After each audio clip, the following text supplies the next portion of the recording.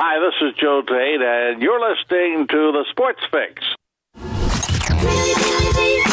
Sports Fix listeners, do you tweet? So do we. So tweet with us 24/7 at the Sports Fix CLE.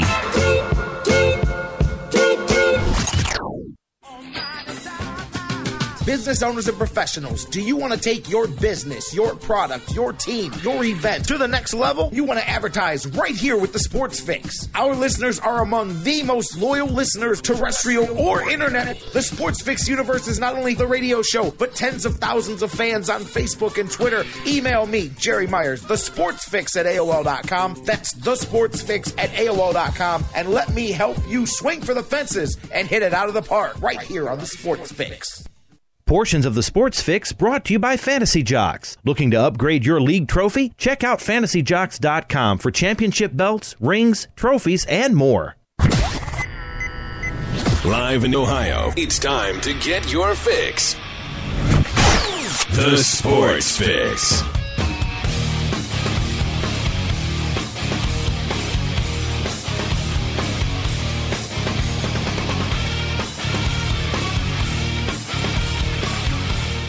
Welcome in, everybody. We are on the air, baby. Here we go. Tuesday, off and running edition of the Sports Fix here. Going to be a compact. Here I go again every time I say this, but I'm pretty sure I'm going to keep my word on this one because I really have to.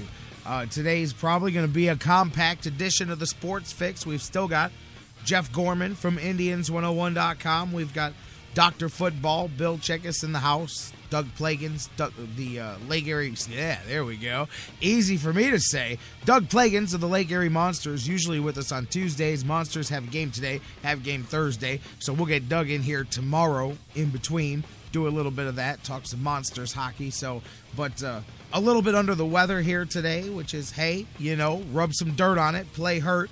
Do have a basketball game here to call tonight too, so I'm going to do my best to make sure that I can handle all of my obligations today, and so it should be perhaps a nice bright and tight, as they say in the business, edition of the Sports Fix today. Still a whole lot to get into, a lot to talk about. As I said, Jeff Gorman, Dr. Football, you guys, me, doing the thing. So, you ready to do it? Let's get off and running. Welcome in, you guys, to the Sports Fix. Maybe you're here every day. Perhaps today's your first time in. If it is, shame on you. Where have you been? What is wrong with you? But just kidding. Welcome in, you guys. This is the Sports Fix. We do this each and every weekday, live at noon, Eastern Standard Time, across the Sports Fix radio network. I am your host, the Big Daddy on the microphone. Don't ask me why. I'll have to show you why. I'm the Big Daddy. No, I'm just kidding. But I am Jerry Myers, your host, J-Rocc. Call me whatever you want. I've got all kinds of nicknames here. Whatever it is, I'm glad we do this each and every day, and I'm glad you're here with us on the Sports Fix. And you are the voice of the Sports Fix, the heart and soul of the Sports Fix. Whether you're listening live on TuneIn and TuneIn's radio app or on Spreaker and Mixler, all of their digital respective and mobile applications, some fantastic live places to listen to the show. Maybe you take us live right off the home base, thesportsfix.net, your one-stop shop, all things Cleveland sports, all of that, all of our social media widgets. The sportsfix.net is a good little place as a resource for the Sports Fix, so make sure you bookmark it there and check out our sponsor links and all of that stuff, thesportsfix.net. Welcome in all of you as well, thousands, big portion of you guys that listen on digital delay all around the world, different countries, different time zones, all of that on digital delay, places like iHeartRadio, the world's largest internet radio provider, on iTunes, on Stitcher Radio, on SoundCloud, CarPlay, all of the various unique ways that you download this show, all of the myriad sites where you feed, subscribe, all of those nifty technological doohickeys that you guys do to get your fix every day. Thank you so much for doing it. And hey, do it with us. As I said, the whole spiel, being a part of the show, that's you guys. Pick up the phones, give us a call, 216-539-7535. Not just live, anytime, day or night. Something on your mind? Get it off with us. 216-539-7535. We'll play things on the air if you call during the hours that we're not on. Always on social media, Facebook and Twitter. Facebook.com/thesportsfix. Tweet with us at The Sports Fix, CLE. Email us, thesportsfix@AOL.com. Jeff Gorman, Indians101.com, going to join us, it's about 10, 12 minutes from now. But first off, couple of things. Like to throw back to yesterday's show, a few of the things that we talked about. And actually one kind of feeds right into the other that I wanted to get to anyway. Yesterday, Dean Smith, a lot of people in the feedback that we got for our show, each and every day, love talking to you guys. And by the way, if you don't do that, do it, because I can't tell what you like, I can by the numbers, but you go in blind. You don't necessarily... I don't know what moments of the show you click forward, you stick on, you fast forward. Maybe those of you live are held hostage. I don't know. But let me know what you like, what you don't like. I love those conversations. Love to hear from you guys as you listen to the show. So make sure you do that. A lot of people, though, talking about Dean Smith. We started off yesterday's show talking about him. And I saw some in yesterday's... Well, no, it would be today's, whatever, cleveland.com/theplaindealer, whether you read it physically or online or whatever. Some different people's recollections. Saw some of the local area coaches, Coach Waters, talking about different meetings. Just truly one of the men that transcends just what happens on the court with what he did and how he affected young men and all. Terry Pluto. And you guys know I've got a high level of respect for Terry Pluto and what he does, not just the books that he's written, but locally too. I'll tell you what, he did a great. He not only writes sports for this is totally off the. Here I go with my ADD off where I was just about to go. But over the weekend he did a great one because he also does a faith column in the Plain Dealer, and he had one that tugged at my heartstrings about the relationship with your dad, and that's one of the things. One of his books that I read back in the day that kind of really attracted me to what he does. Some similar kinship there with some stuff. But anyways, Terry's a great guy, and I was reading his recollections of the time that he went down and sat and had a chance to talk face to face with Dean Smith. And one of the things that stuck out that he pointed in, it stuck out to him because he remembered it all those years later, was that on all the walls, and yesterday we talked about it, anybody that knows who Dean Smith is knows that list of all the NBA players, all the stars, the big coaches, the Hall of Fames, all of these guys that have been, rubbing shoulders, that have come through with Dean Smith, all the photo ops, all the presidents he's taken pictures with, all that stuff, right? Celebrities, and trust me, I've interviewed a ton of guys, gone to the office, and it's all they got, man. It's all, hey, look at me with this guy and that guy and this guy. And one of the things that struck Terry was that all Dean Smith had on the walls, but had a couple hundred of them. It was the same pose. It was I don't know if you'd say yearbook, but it was the headshot of all of his players. It was 200 plus at the time, and this was back in the early 90s. He still had, I think, 4 or 5 years left on the end of his career at that point. I think this was like 93, Terry Pluto said it was. But no pictures of him saying, hey, look at the pictures of me with the president. Look at the pictures of me with Michael Jordan and this guy and that guy. It was pictures, it was the headshots of all the lettermen that had come through, not just the stars, all the lettermen that had come through his program and graduated through. And that's the stuff, man. And, segue right in here in a minute with looking at a current guy like Gregg Popovich. And I got to thinking about the two, and I remember it's easy now because, of course, all of the stuff that people need to talk about in the 24/7 news cycle, that stuff goes away when somebody passes, and all people remember is the stuff that they should remember, the important stuff, the big stuff, and usually the good stuff. They forget that they were complaining about this guy and that guy because he was around too long, or he won too boring, or he did this or he did that, or in Dean Smith's case, he had the only system he was the only coach that could hold Michael Jordan under 20 points, but it was because he coached him that way. But, and I'd segue that into a guy like Popovich as Pop gets his 1,000th victory last night. And I think I've got a buddy of mine. We have some fun because he can't stand the Spurs because they win and they're boring and fundamental and blah, blah, blah. And we have fun with it. And he has fun with it as well. But we always go back and forth with it. And he's like, you and your Spurs and that boy, Tim Duncan, all of that stuff. I jab him all the time and say, Tim Duncan, how many rings does LeBron have? I just mess with him. You know what I mean? But anyways, but look at that. There's a lot of that pervades. And now I know when I say a name like a Belichick, that's different because there's reasons some people don't like him. But even without that, the long-term success, people start to sour. They want to see the, I get it. It's the build them up, tear them down, build them back up of the society and the media that we live in. But it just got me thinking, because if you go back, like I said, if you were live real time in the early 90s, late run of Dean Smith's career, you'd get those articles that were coming out about, is it time? He's had a legendary career. Has it passed him by? Is it this? Is it that? Things to complain about, the system. And then, of course, it led to they created the shot clock there because of drawing the long, boring possessions. But my point is, whether any of those, whatever it is, sometimes, and I don't mean just because you're great at something, what I'm going to say here, I don't mean just because you're great at something, you get a pass on everything and we just, bow at the altar. But sometimes I know that after somebody passes, we talk about all these great things that they did, and it's like, I don't want to say appreciate it more while they're there, but some like Gregg Popovich, great example. I'm positive, no matter what, all the people that like him, love him, respect him, or the ones that don't, the ones that say this, that, or the other thing, or he's boring, or he doesn't do this for me, or he doesn't do, I guarantee you, whenever down the road Gregg Popovich passes away, you won't hear any of that. Of course you won't, because the only thing people will be talking about is how great of a coach, etc., so forth, all the things, a good man, all the things that you talk about. So my thought is, why not pay more attention to that now?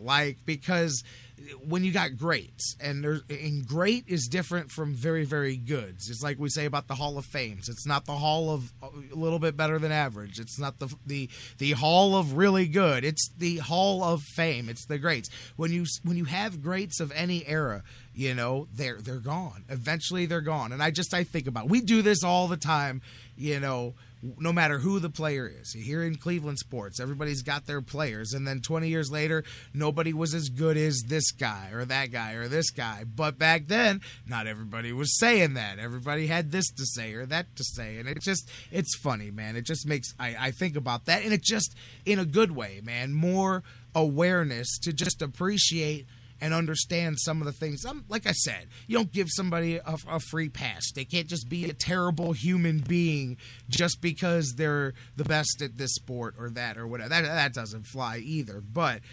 sometimes nitpicking, the minutia, it's just, I don't know. Because later, none of that stuff matters. And, again, there's good, there's great, but then when there's the greats, the true, man, they don't make them like that, man. Appreciate them a little bit more, man. But so segue that into Gregg Popovich, 1,000 wins there, and I was looking, one of the, I think it was ESPN, they had an interesting breakdown of all of Gregg Popovich's victories and how it broke down, and pretty amazing. And again, last night getting his 1,000th victory, only the 9th NBA coach to do that, but the third fastest as far as regular season victories. And I'll tell you what, man, when you look, especially because Phil Jackson, who's, one of the guys that is in the discussion, when you start looking at this individual era, and is Pop the best coach of his era,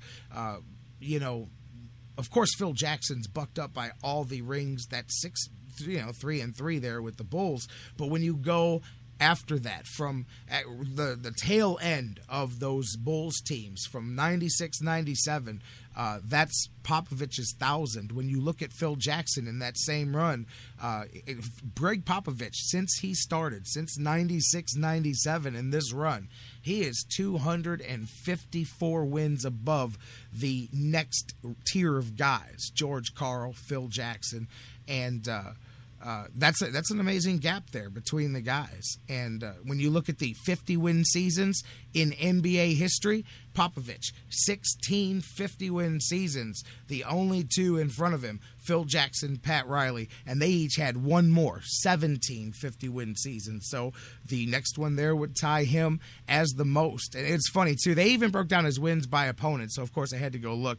Cavs nowhere near at the top of the list because you got the Eastern Conference there.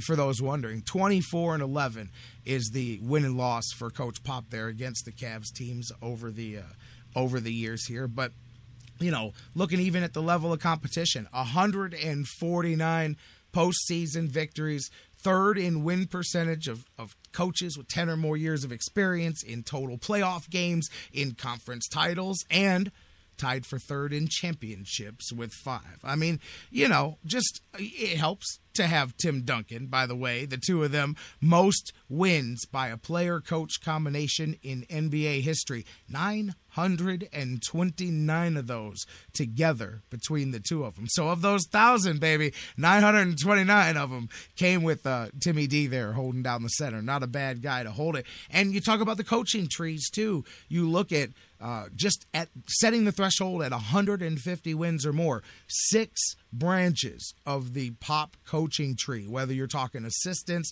or players that came up underneath him and then became coaches, all over the 150 win mark themselves. You got Monty Williams, you got Vinny Del Negro and Alvin Gentry and Avery Johnson and our boy Mike Brown, who's the winningest Gregg Popovich alumnus, you would say there, off the tree. 347 victories for Coach Brown, as you guys know, here in Cleveland. And the climb continues. As I said, in the top 10 now, above now into 9th place.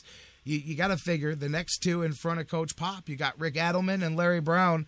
Larry Brown's still 98 victories away, so you can measure that out to a couple of seasons. Rick Adelman, 42 victories to move into 8th place for Popovich. You got to figure somewhere in the first quarter, or maybe a little longer than that, of next season, that would be the next milestone that would probably pop up. But like I said, just something I thought with the two together. And I thought back, and I'm like, hey, I remember just like anybody else reading Sports Illustrated editorials and different things about Dean Smith at the end. And anywhere, it doesn't matter. Anywhere, you get that.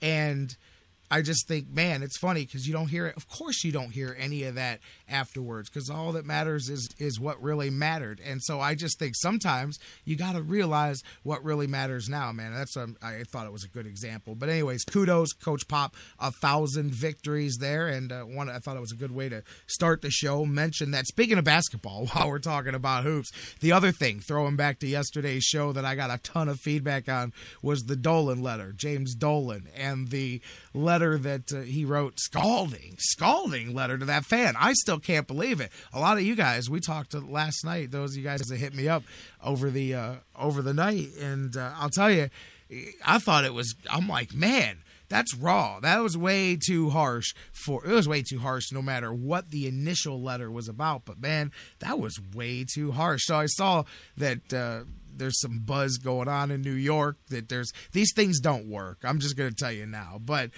it was the same people that did the whole big giant campaign to get John Idzik out of the general manager job for the Jets. Now they've zeroed their targets on James Dolan here after that email. There's the couple of guys that launched the same group of, it was different. It was all over social media. Remember, they flew the plane over, they did all kinds of stuff. And it was a multi-platform deal where they attacked the Jets to get the general manager out. Well, they're now locked onto this one. I don't see this working because you can't make the top guy sell his company. You can force a lot of change, but you can't force, unless you get him on tape saying some racial stuff. I don't know how else you can force this guy out, and even that took a while. But they've launched knicksforsale.com, and these guys, let's see, Jason Koppel and his brother, a couple of other guys. It's a group of 4 or 5 people that have put this together. They're running a Twitter and a Facebook. They've got donations coming in. They're looking to raise $20,000 here this week so they can put up a billboard on 30th and 7th outside of Madison Square Garden so that they can billboard and publicly call for the Knicks to be sold. They've got a smaller banner hanging up here. I'm looking at it now near Madison Square Garden with the KnicksForSale.com website on it, and they've got renderings of the billboard that they want to put up and all of that. And so those things usually don't go well. I mean, for the most part, I mean, come on. How many times have you gotten emails, or how many times have you gotten Facebook or change.org or whatever from a Browns fan that put together a petition? How many Dolans must sell the Indians or Lerner must sell the Browns? How many of those have you seen over the years? Because I can tell you dozens of them have come. And matter of fact, one of them got really viral. I remember one of those Dolans, one of the Dolans must sell. I couldn't even remember who started it to tell you or anything like that, but this thing got out there, started to get viral, had thousands and thousands of signatures on it. Who cares? I mean, I don't mean who cares like I don't care, but life doesn't care. Like, it doesn't matter how many virtual signatures you get on it. But I mean, it's cool. It shows passion. It shows civic passion and pride. It shows that you care, because I've always said anger, hostility, any of that from a fan base beats the hell out of apathy. Apathy means they don't care. Means they could not care at all about what your product is, good, bad, ugly. That's when you reach that point, you're done. When you reach the point of apathy, your business is out of business. You may not realize it yet, but you're already out of business because nobody cares what you're doing. As long as somebody's getting mad at you, as long as somebody's getting frustrated, it means that there's something salvageable there, man. You know, I mean, it sounds like the old, I only yell at you because I care, but it's true. Trust me, anger from a fan base, even at its worst level, even if they're flying banners over your stadium and telling you to sell your team, it's way better than if they just don't care that your team exists. I'm telling you, trust me, that's a road you don't want to go down. But for the most part, I can't see how you gonna get. Hey, well, 50,000 people said you should sell the team. You say, well, that's great. If I had $1 for every one of them, I'd still be rich. I don't need $1 for every one of those signatures you got. He's not listening to that noise, man. Anybody disdainful enough to talk to one of their fans like that couldn't care less if you get 50 or 100,000 or 500,000 fans together, because he's the owner of the New York Knicks, and that's a drop in the bucket. And the Knicks are a worldwide organization. I'm just saying, I agree with you, man. I mean, bring out the pitchforks, run them out. I want to see where you can go with it. These guys got creative with Idzik, that's for sure, man. So go with it. Let's see what you can do, man. Go call LeBron, see if you can borrow one of those little remote control Hummers and roll that thing in with the banner dragging behind it, Knicks for sale. I don't know. Do what you got to do, because it'll give us some fun stuff to talk about. But when the owner doesn't care if you like him or not, there's nothing you can do about that. There's nothing you can do about that. Sell your season tickets, because he's making a fool out of all of you. But you're not. I mean, the Knicks, hey, look, say what you want. That's a proud franchise. I mean, I know Knicks fans that if I've met on Facebook and talked to for years, guys from that area.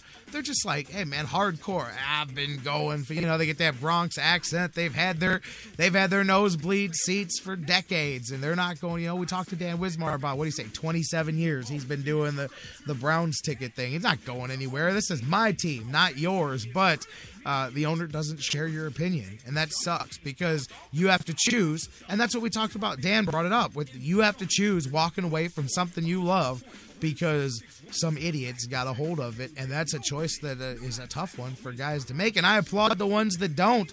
I applaud the ones that do, too, because speaking with your pocketbook does the most to these owners, but I mean, it really does. Seriously. I mean, the Indians only spent that money a couple of years ago because they knew they were at that drop-off point where they knew it could have got worse. And even then, it was just a flotation device from where they were. So, yeah, I often advocate, hey, if everybody stopped spending money on the Browns, you bet your bottom dollar they'd fix things real freaking quick.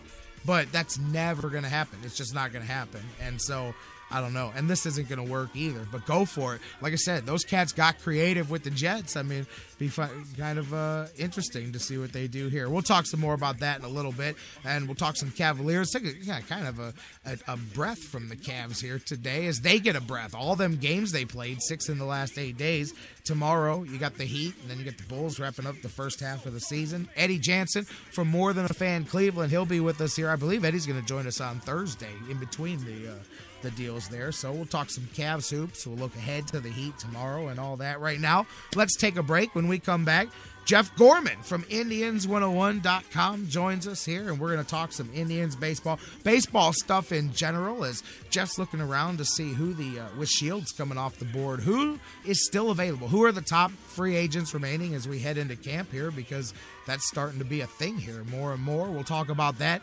Indian stuff, and Julio sighting. And Julio Franco still playing some ball, man. I'm telling you, Julio Franco will be the only person playing baseball at his own funeral. I'm telling you, he's going to want to play too that day just to celebrate the life that he had. Julio. We'll talk about all of that and more with Jeff Gorman from Indians101.com joining us. Dr. Football Bill Chachkes still to come, and so much more. Don't go anywhere. We'll be right back here live on The Fix. Jeff Gorman, Indians101.com, coming up next.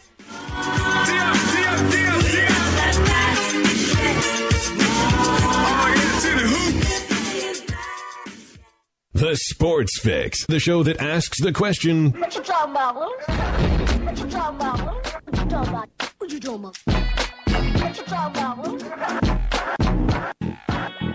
What you talking about? What you talking about, Lou? What you talking about? What you talking about, Lou? We'll be right back. Hey guys, before we go to the break, I want to talk to you a little bit again about our good friends at Harry Buffalo North Olmsted, the UFC, the Ultimate Fighting Championships, some of the hottest fights in the world today. Each and every one of their huge events, Harry Buffalo is one of the few places in Northeast Ohio you can go there and watch each and every UFC fight at the Harry Buffalo. And let me tell you, I've been there. The people are out the door. They are to the rafters. It is one of the craziest environments for some UFC fights. Wing Mondays, they've got great deals on wings and drinks, and every day of the week there's a different special, a different deal. And don't forget the Bison Burger, the unbelievable. It is the combination of a fantastic burger and eating healthy combined into one unbelievable sandwich. You have got to get a Bison Burger while you're there. So whatever you're looking for, whatever day of the week, Monday through Friday, Saturday, Sundays, there's something for you at the Harry Buffalo North Olmsted, just outside Great Northern Mall. Check them out today. Harry Buffalo, join the herd. Sports Fix listeners, like us on Facebook today. Facebook.com/The Sports Fix. I'm Little Teapot, short and stout. Here is my handle and here is my spout. No, Dad, like this. When I get all steamed up, then I shout, tip me over and pour me out. This is WWE superstar Roman Reigns. The smallest moments can have the biggest impact on a child's life. Take time to be a dad today. Visit fatherhood.gov, brought to you by the U.S. Department of Health and Human Services and the Ad Council. Fantasy sports lovers, you put so much time, hard work, and effort into playing week to week that it quickly stops being a fantasy and starts getting real. And when the smoke clears, you want to show off those victories with a real prize. I mean, a really real prize. Nobody does that like Fantasy Jocks. The crew over at Fantasy Jocks have beautiful, high-quality, and heavy-duty championship belts, rings, trophies, and so much more for all your fantasy sports needs. There's literally only one place to go. FantasyJocks.com. No football? No problem at Harry Buffalo North Olmsted. The excitement never stops. Every day of the week brings a different set of food and amazing drink specials. Fight fans, Harry Buffalo North Olmsted is the home for every UFC pay-per-view live on the big screens. And let's not forget their mouth-watering trademark, the Bison Burger. Nobody does bison like Harry Buffalo. The perfect combination of healthy and delicious. What are you waiting for? Get to Harry Buffalo, just outside Great Northern Mall today. Harry Buffalo. Join the herd. Hello, Cleveland. This is WWE Hall of Famer Mick Foley, and you are listening to The Sports Fix. Yeah!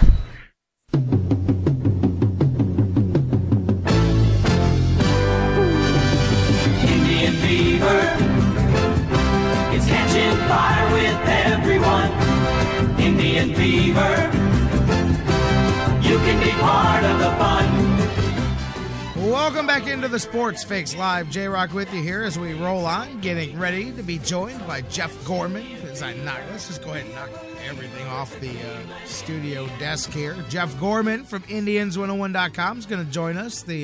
Again, I'll preface it by saying I don't know if the fever's exactly stoked yet, but it's warming up. The smoke is coming from the wigwam. I don't know. Can I still say that? Am I allowed to still make those references? I am.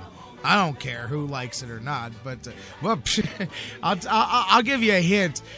Indians fans are going to love it. Everybody else may not appreciate my next pro wrestling promo that I'm working on here because my backdrop is, let's just say assuming plans don't change, a certain unapproved somebody is peering over my shoulder the entire time. Yeah, wait till you see it.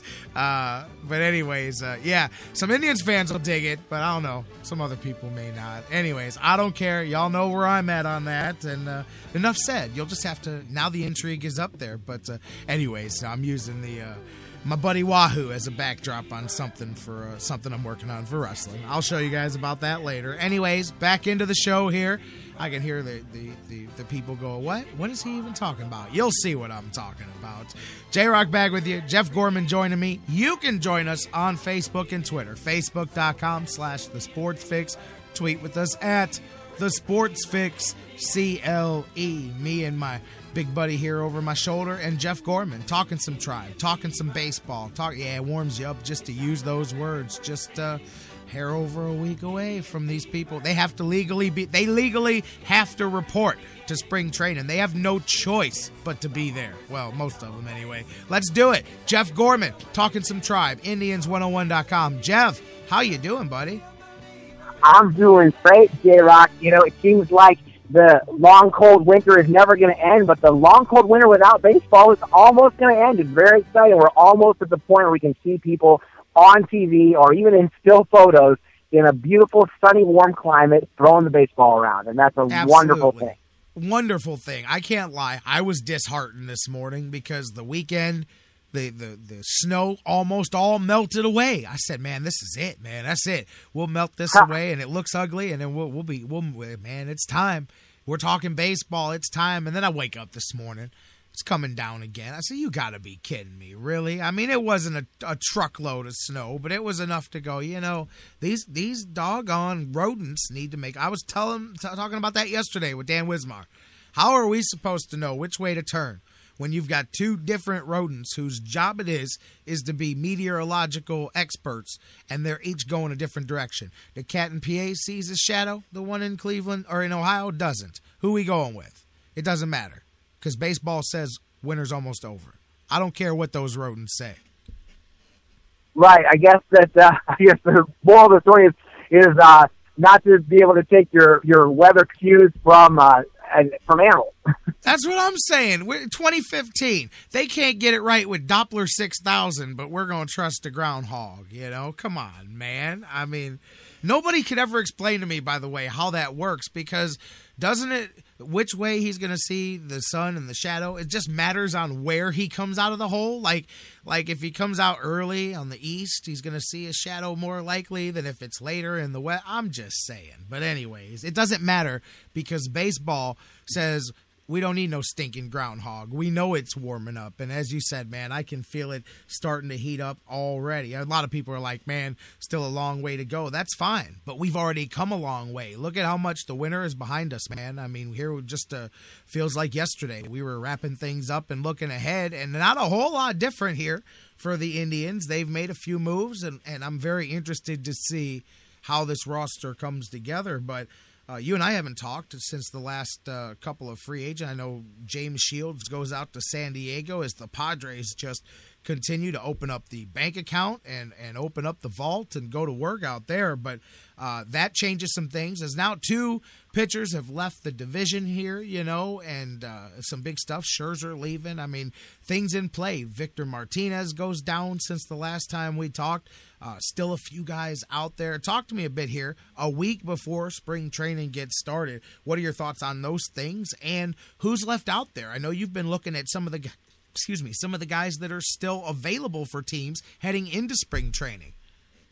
That's right. It's kind of amazing that anybody is still available, considering spring training is going to start pretty much next week.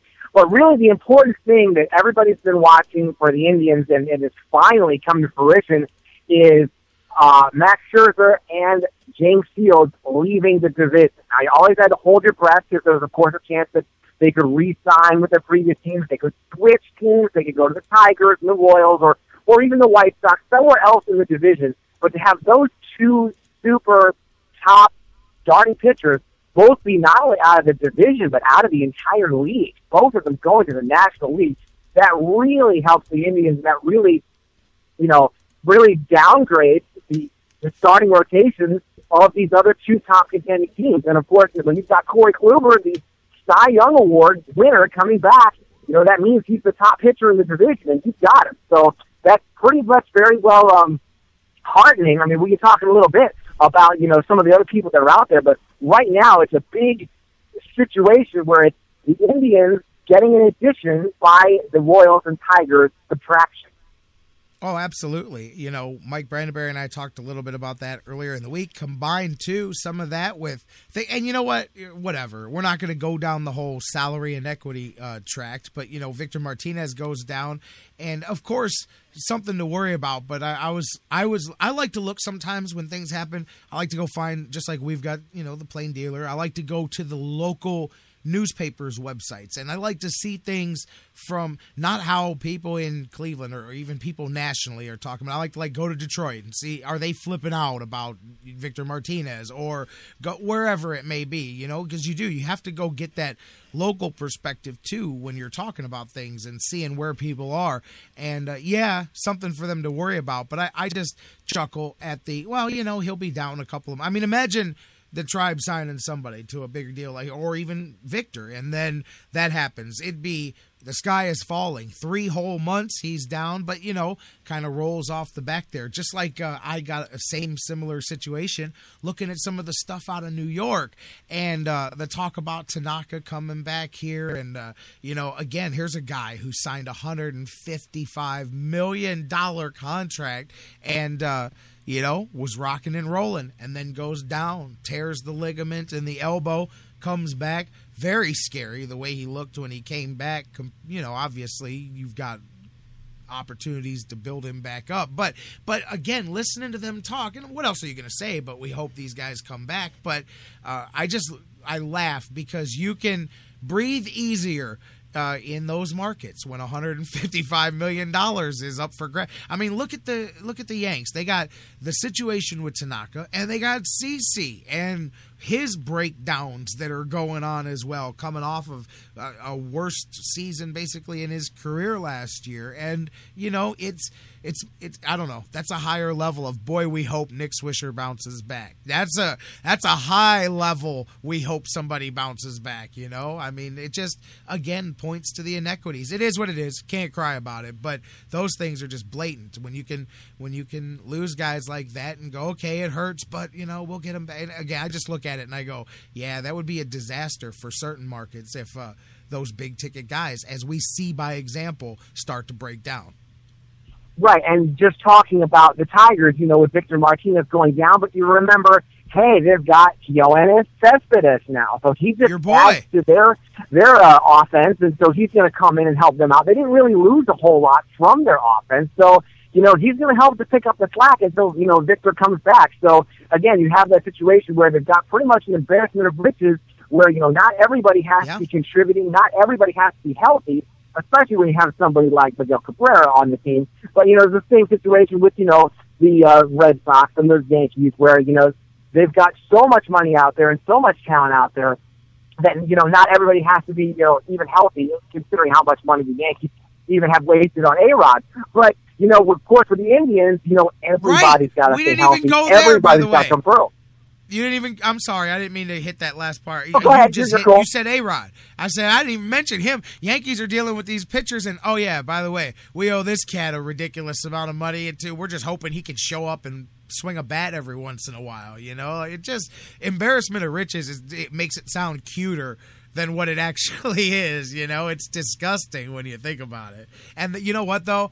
Off of that subject, because I can get mad real quick talking about the salary inequities of baseball, but Mike Brandenberry, he said it, and I'm with it, and I'm curious where you are, too. This is not homerism coming here when I say this about the Tigers, looking at it from the Indians' perspective, but he's right. That Tigers team is in a very precarious position because they can not only get old, but they can get old very, very quick. Especially like this season, if things don't roll right. You've got a lot of guys, even with Victor coming back, you've got other guys, Cabrera, guys with injury issues. This team could fall into one of those high pay, low result type of situations really quick here. Right, and the team that really jumps to mind when you mention that is the Philadelphia Phillies. They've had some good success. Especially with their hitters, everything's going really well, putting together a few good seasons in a row. But then, everybody starts breaking down, and you've got these real high-dollar contracts that aren't producing for you, and then it just really starts to fall apart really quickly. And, that's something that the Tigers could fall into that trap because, winning the division 4 years in a row, you're going to want to keep those guys together, and you're going to have to spend a lot of money to keep them together. But again, once, as time goes on and marches on and people's bodies break down, then you start to, they don't have as big of resources as, say, the Yankees, the Dodgers, and the Red Sox. And eventually, those injuries are going to start to take their toll because eventually, you don't have the resources to make up for those injuries. And you know what? Here's another way that I'm looking at it, too, is when you look at a team like the Tigers, and they're already there anyway with the Indians and the Royals particularly, nipping right at their heels last year, the year before.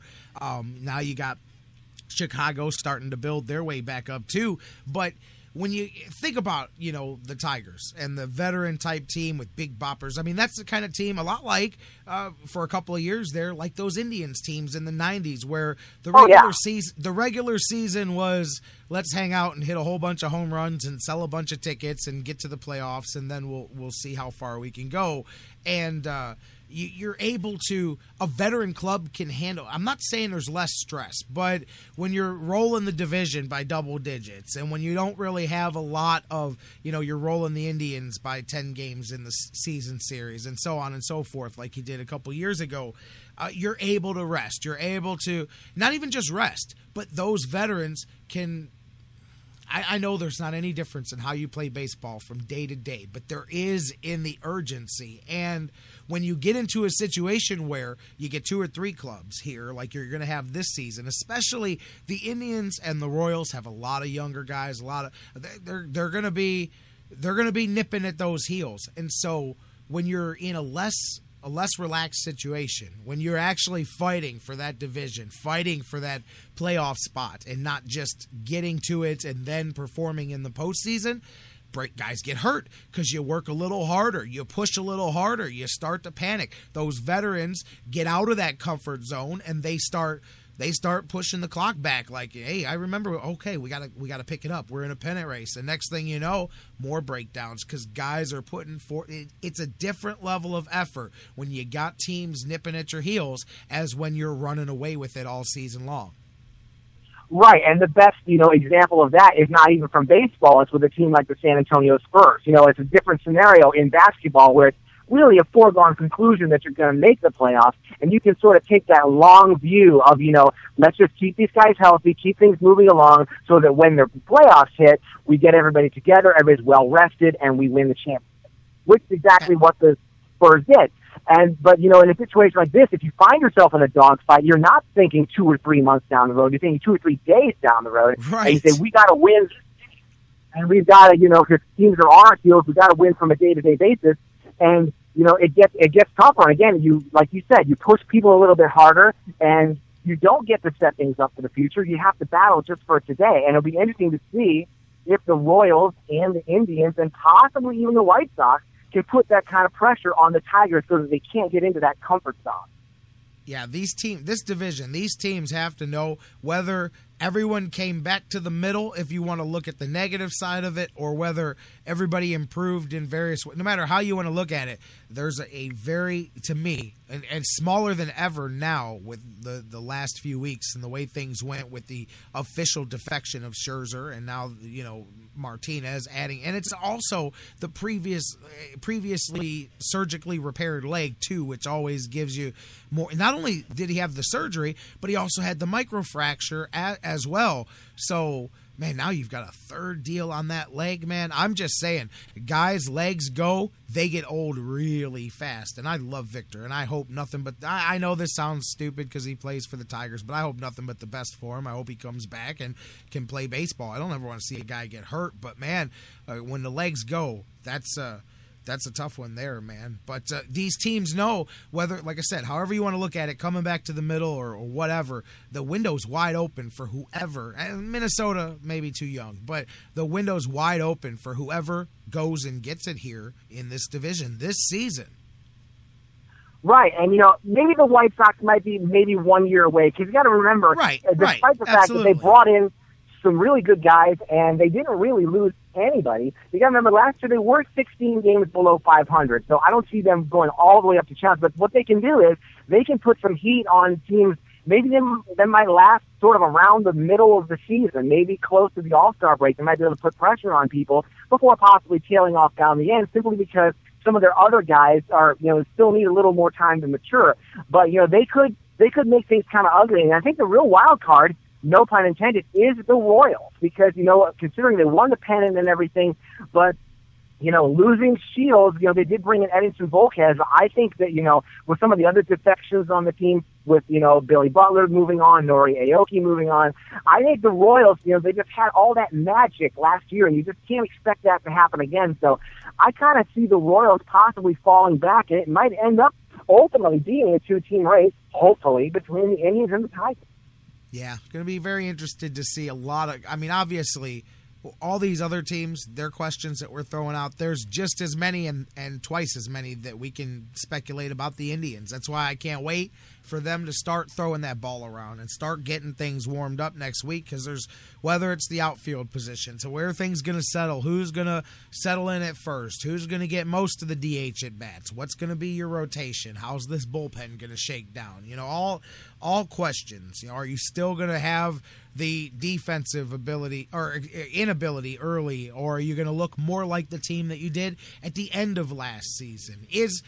Again, this sounds stupid, but it doesn't matter. I didn't ask the Indians to plan on a comeback for Nick Swisher, so don't get mad at me for saying this, but there's another one. Are you going to get that? Are you going to get Nick Swisher and Michael Bourne back to even what you just got from them the first season that you signed them? All of those things are going to determine how far the Tribe goes. Now, I do think that the Indians are deeper than usual. I do think that they've given themselves, again, this is what they want. And whether Tribe fans like it or not, and it drives me nuts too, this is what they want. They've got a chance to come in with a roster of 24 guys, 25 that they think is really more like 28, because they like flexibility. They like guys that can play 2, 3, 4 different positions, and they want to give Terry Francona a whole bunch of tools and say, you figure out where to use the hammer, where to use the screwdriver, where to use the pliers. And, a lot of people don't like it. I get that. But, from what they're trying to do, I think that they are coming into camp with what they're happy with. I don't know what this is going to turn into. That's why I can't wait to see them start to shake out a little bit. And it's not just going to be spring training and training camp. It's going to be the first, quarter pole of the season, really, before you start to see how things settle in. I know, it's very interesting on paper, and it's going to be fun to actually watch, and not just the Indians, but the other teams in the division. And, I think the way the Indians have things set up, when you think about what are some of kind of the biggest question marks going into spring training, and, I think that the Indians are built right now where they don't need Nick Swisher to come back and have a big year in order to contend. And I know that sounds kind of crazy considering the money they've given him, considering that, he is coming in as your starting DH. But I think that you figure the Indians came pretty close to making the playoffs last year with very little contribution from him. So I think the fact that he's set up as the DH, and there's so many other guys that are, on this team going to get some at-bats and could easily slide into that spot if Swisher is either a complete bust or, is completely injured again. I think that, Swisher may be in a situation where he's kind of able to help out. He's kind of going to be gravy, but I don't think the Indians are going to be completely sunk if Swisher doesn't come back in a big way. And that's heartening. I don't think the Indians' hopes are definitely riding on the knees of Nick Swisher. And I think that's good news. I got to tell you, I hope you're right about that, man, because, that's a difference in how you look at that. Still, either way, I wish we weren't having that discussion, but we are. It's all good. Ohio, go do your thing and whatever. But we'll see. Cannot wait. As I said, man, we've reached the point where you have talked about it enough. Let's get out there and let's see how it starts shaking itself out, man. Speaking of, by the way, Indians, I gotta do this. I don't know if you probably didn't because you weren't on the other end of the feed until we hit the break. But I was talking right before the break and away from guys that, although he is available for autograph appearances and pinch hitting appearances worldwide. Julio Franco, my man. I don't know if you saw or not, but Julio Franco out there. I said before the break, I was joking. I said he's going to play baseball at his own funeral, man. He's going to entertain the cats that are there to say goodbye to Julio Franco. He is still playing ball. He's playing semi-pro ball in Japan. He's a player manager. Last year, he was playing for an independent team, the Fort Worth Wildcats, and played 7 games for an independent league, minor league baseball. Say what you want. My man is 56 and a half years old, and he played 7 games at the independent level. That's still a high level compared to, the average guys out there playing. But that's still high level organized ball at that level. And he was able to play last summer. 56 years old. He collects a paycheck every week for playing baseball. That is amazing. And you mentioned Julio Franco. I can still see him in that signature batting stance, that real super upright stance. Yep. I know that they are getting a statue of Jim Thome and everything, but I want to see somebody, even some minor league team, erect a Julio Franco statue with that batting stance. I think that batting stance should be immortalized forever. No, you know what I've been saying for years is a bobblehead. Bobblehead, but instead of a bobblehead, twist Julio's body up so that when it bobbles, it bobbles in a twisty, around in that serpentine pose that he makes. I'm with you there. That's what he's known for. And Bruce in the chat room, that team that I was just mentioning from Fort Worth, that's the team that Scott Kazmir rehabbed himself for the year before the Indians signed him and brought him into camp, which would have been 3 seasons ago, and then the Tribe signed Kazmir 2 years ago. So that was the same independent league team there. I believe that's the team that I think that's the one Roger Clemens played for a little bit there too. They're big on getting guys there at that right when they're trying to come back. But anyways, 56 years old. Julio Franco, I got his little bio here. 1982. How old were you? Not you, just you guys listening. How old were you in 1982? Because that's when Julio Franco first started playing baseball, man. And check this out.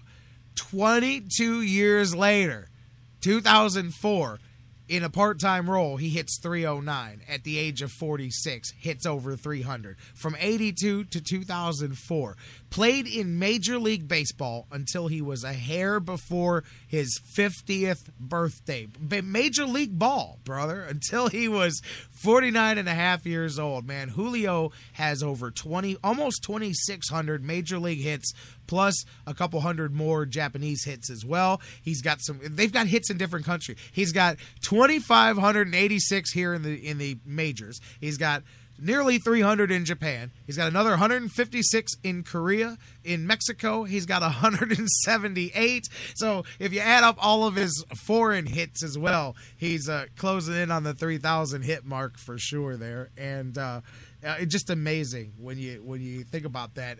One of the notes I saw here on the article about him, one of Julio's teammates in his rookie season was on his way out 41-year-old Pete Rose, brother. And, whoa. Yeah, and they played the 6 degrees of separation. You've only got to go 3 teammates back to go all the way back to the beginning of baseball, back to the Civil War from Julio Franco. You know that old David, the old, if you acted with this guy and that guy and this guy, then you were with Kevin Bacon. Same thing there. You can make 3 connections to connect Julio Franco to the Civil War, brother. That's how long he's been playing baseball. But is that amazing or what?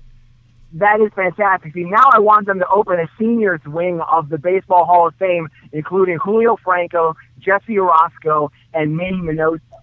Jesse Orozco. Minoso, you know what? I saw the game that he played against the Indians. I can't remember. Really?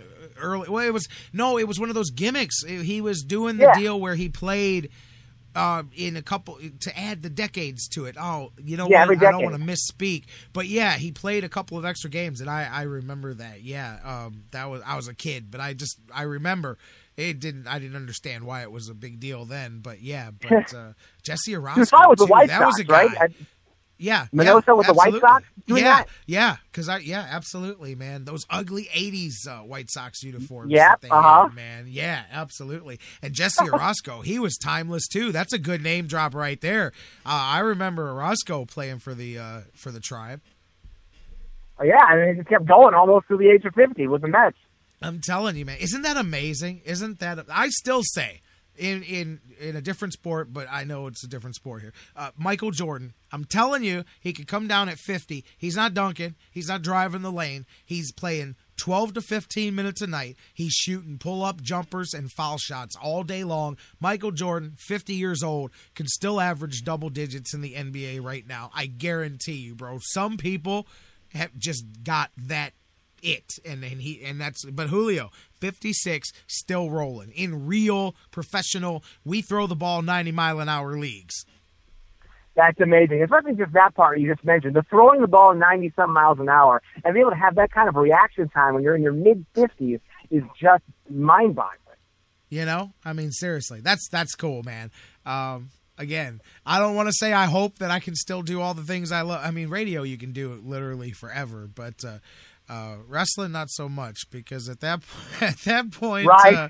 I don't want to be out there at 56. I don't know what I'd look like, but I don't think it would be pretty. But anyway, but if I could still do it like Julio, you have to drag me kicking and screaming. I can tell you that if I'm still in shape like Julio Franco and I can still go at that age, you'll never get rid of me. You'll never get rid of me. I'm just telling you that now, man. You know what I mean? Yeah, and you'll probably win some battle royals because you can say, hey, I can't go over the top rope. I got to win, just like Iron Sheik at WrestleMania 17. I'm just saying, man, when it's over, it's over. And Julio understands that. When it's over, man. So don't ever let anybody take whatever it is don't let nobody else take it because they can't have it. The hell with them, man. You do what you got to do, and you do it for as long as you can do it, and you can do it until you're 60 if you're Julio Franco, man. And anyways, I wanted to bring that up with you. I got a kick out of that here, and man, it was good. We sat here, man. Look at that. Because you and I do the Browns thing, the Indians thing. We just went 31 minutes here talking about nothing but good, free-flowing baseball thoughts, warm weather thoughts. Doesn't it feel good? It was like a woosah moment here, man. I mean, it was good. It was good, man. Oh, yeah. With it. Next week it's baseball time, baby. As the official pitchers and catchers report, we're technically 8 days away, but it don't matter. They're already down there. They're cheating. They're already down there playing now. They just can't tell anybody. They don't want to get in trouble. Don't want to text anybody and lose any draft picks or anything like that. But they're already down there. They're already down there getting ready now, man. I'm fired up. I can't wait, man. I cannot wait. By the way, man, what do you think?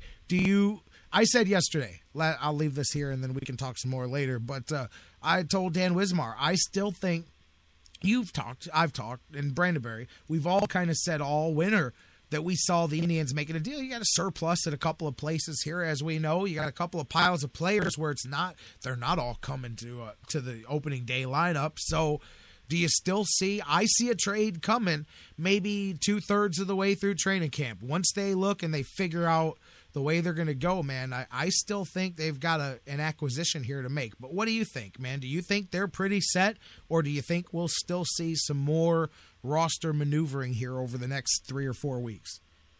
I think the Indians are pretty set. I think that if they get some kind of really catastrophic injury in the first 2 or 3 weeks of spring training, they might do something. But I think they're really happy with the guys they have, and they really just want to see how these guys all shake out, and not just the ones from the Major League roster. See if anybody's going to challenge them coming up from the minors.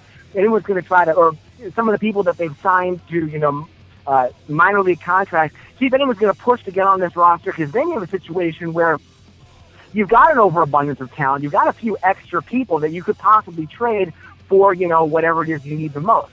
So I think that they're probably not going to make a big deal unless like somebody gets hurt. But, we talk about maybe real quick some of the people who are still out there. The one name that really jumped off the page with me was Ryan Vogelsong, and I'm really kind of surprised that nobody has signed him yet. I mean, he's been with the 3-time champions, the Giants. He didn't have a great year last year, but his ERA was 4. And, I know that Gavin Floyd is pretty much taking that veteran spot for the Indians. But, considering the time is running so short, you might be able to get him for a relatively affordable price. And, you can never have too much starting pitching.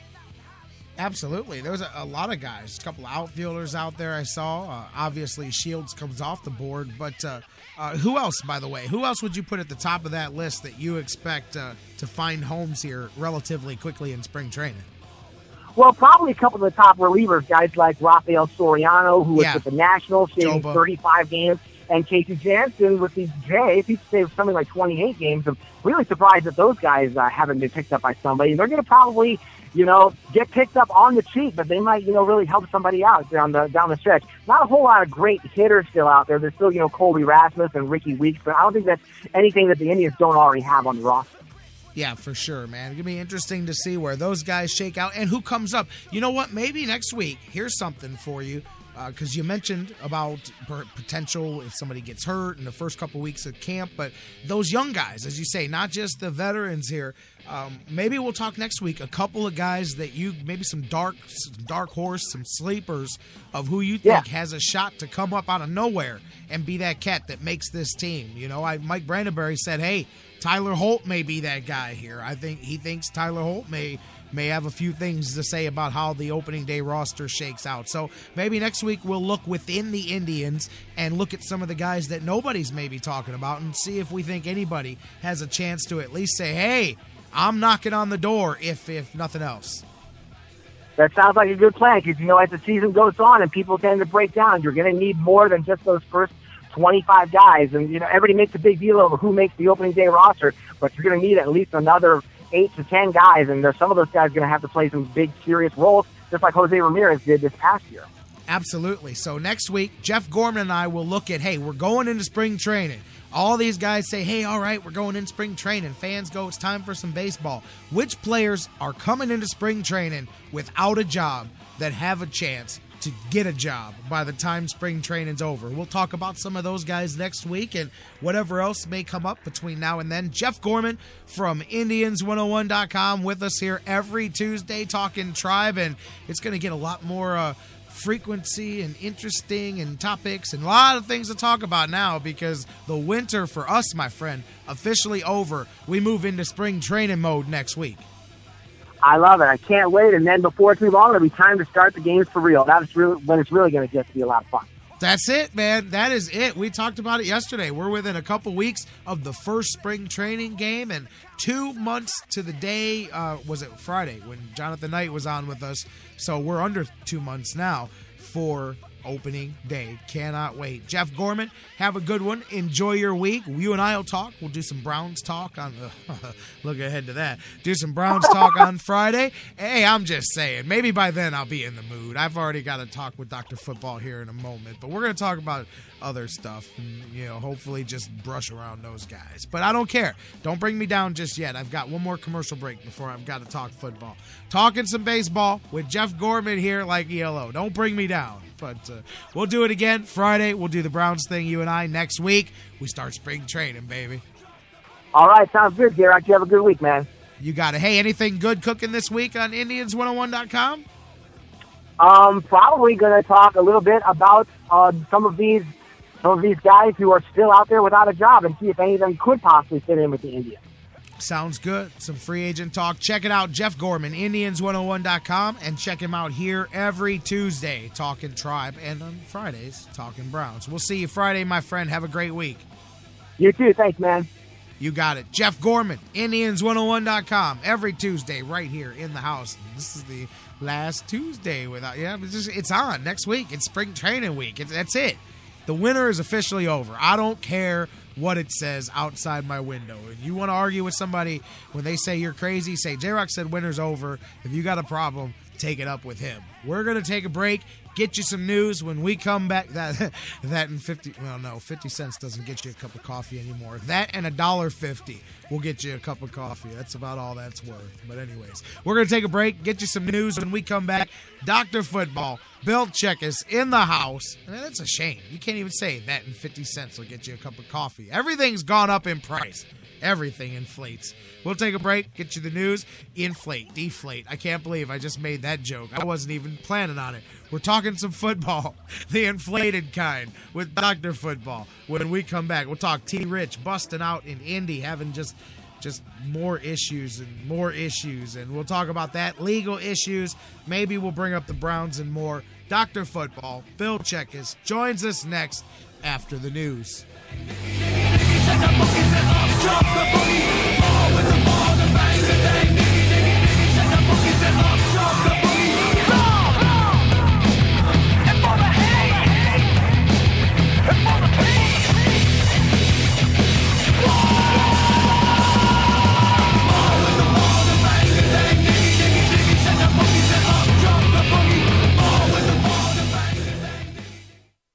The Sports Fix, your choice for intelligent talk. I'm expecting a very important delivery at the house, so could you please call me if it arrives? I'll give you my cell number. 401-555-1125.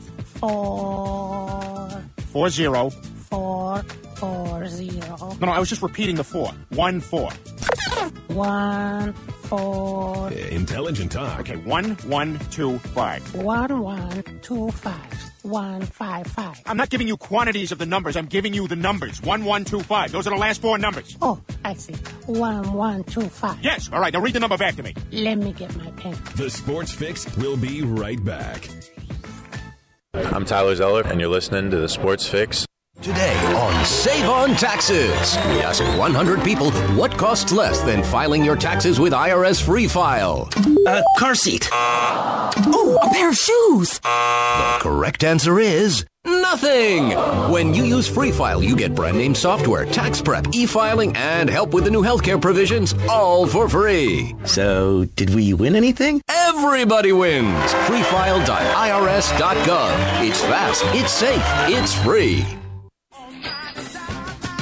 Business owners and professionals, do you want to take your business, your product, your team, your event to the next level? You want to advertise right here with the Sports Fix. Our listeners are among the most loyal listeners, terrestrial or internet. The Sports Fix universe is not only the radio show, but tens of thousands of fans on Facebook and Twitter. Email me, Jerry Myers, thesportsfix@AOL.com. That's thesportsfix@AOL.com. And let me help you swing for the fences and hit it out of the park right here on the Sports Fix.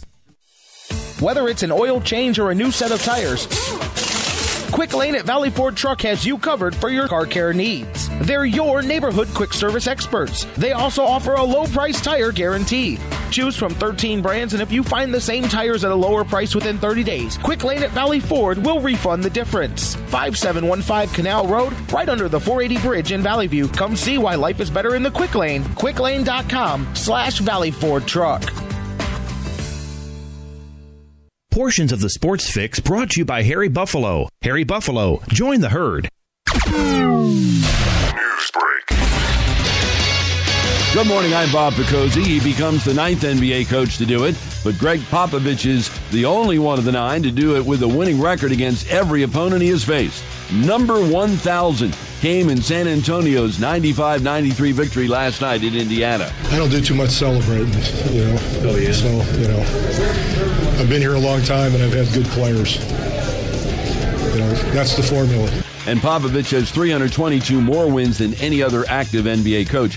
10 of the 23 teams Kentucky has faced this year shot less than 30% against the Wildcats. Number 1 ranked Kentucky puts its 23-0 record on the line tonight at LSU, 7 o'clock Eastern time on ESPN. Former UNLV basketball coach Jerry Tarkanian is resting comfortably in intensive care this morning after being unresponsive yesterday morning. He has been dealing with heart-related issues for several years. Detroit Tigers DH Victor Martinez undergoes surgery today to repair a torn meniscus. The team has not said how long he's expected to be sidelined. Martinez finished second in the voting for the American League MVP award last season. Sports Center on ESPN Radio is brought to you by H&R Block. It's refund season. Come into Block and get your billions back, America. Call 1-800-HR-BLOCK or visit hrblock.com to make an appointment.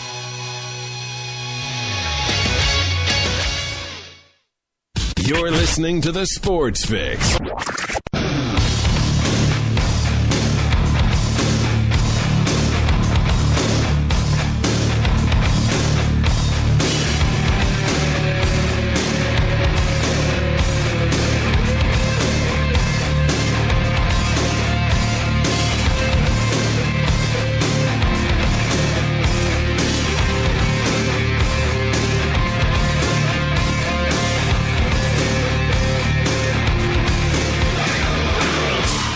Welcome back to the Sports Fix Live, Hour 2, here across the Sports Fix Radio Network, roaring on like a lion. Roar, baby, as we, Katy Perry-ish here as we roar. I'm just kidding. I don't even know where that came from, man. But welcome back. J-Rocc with you here, Hour 2 of the show.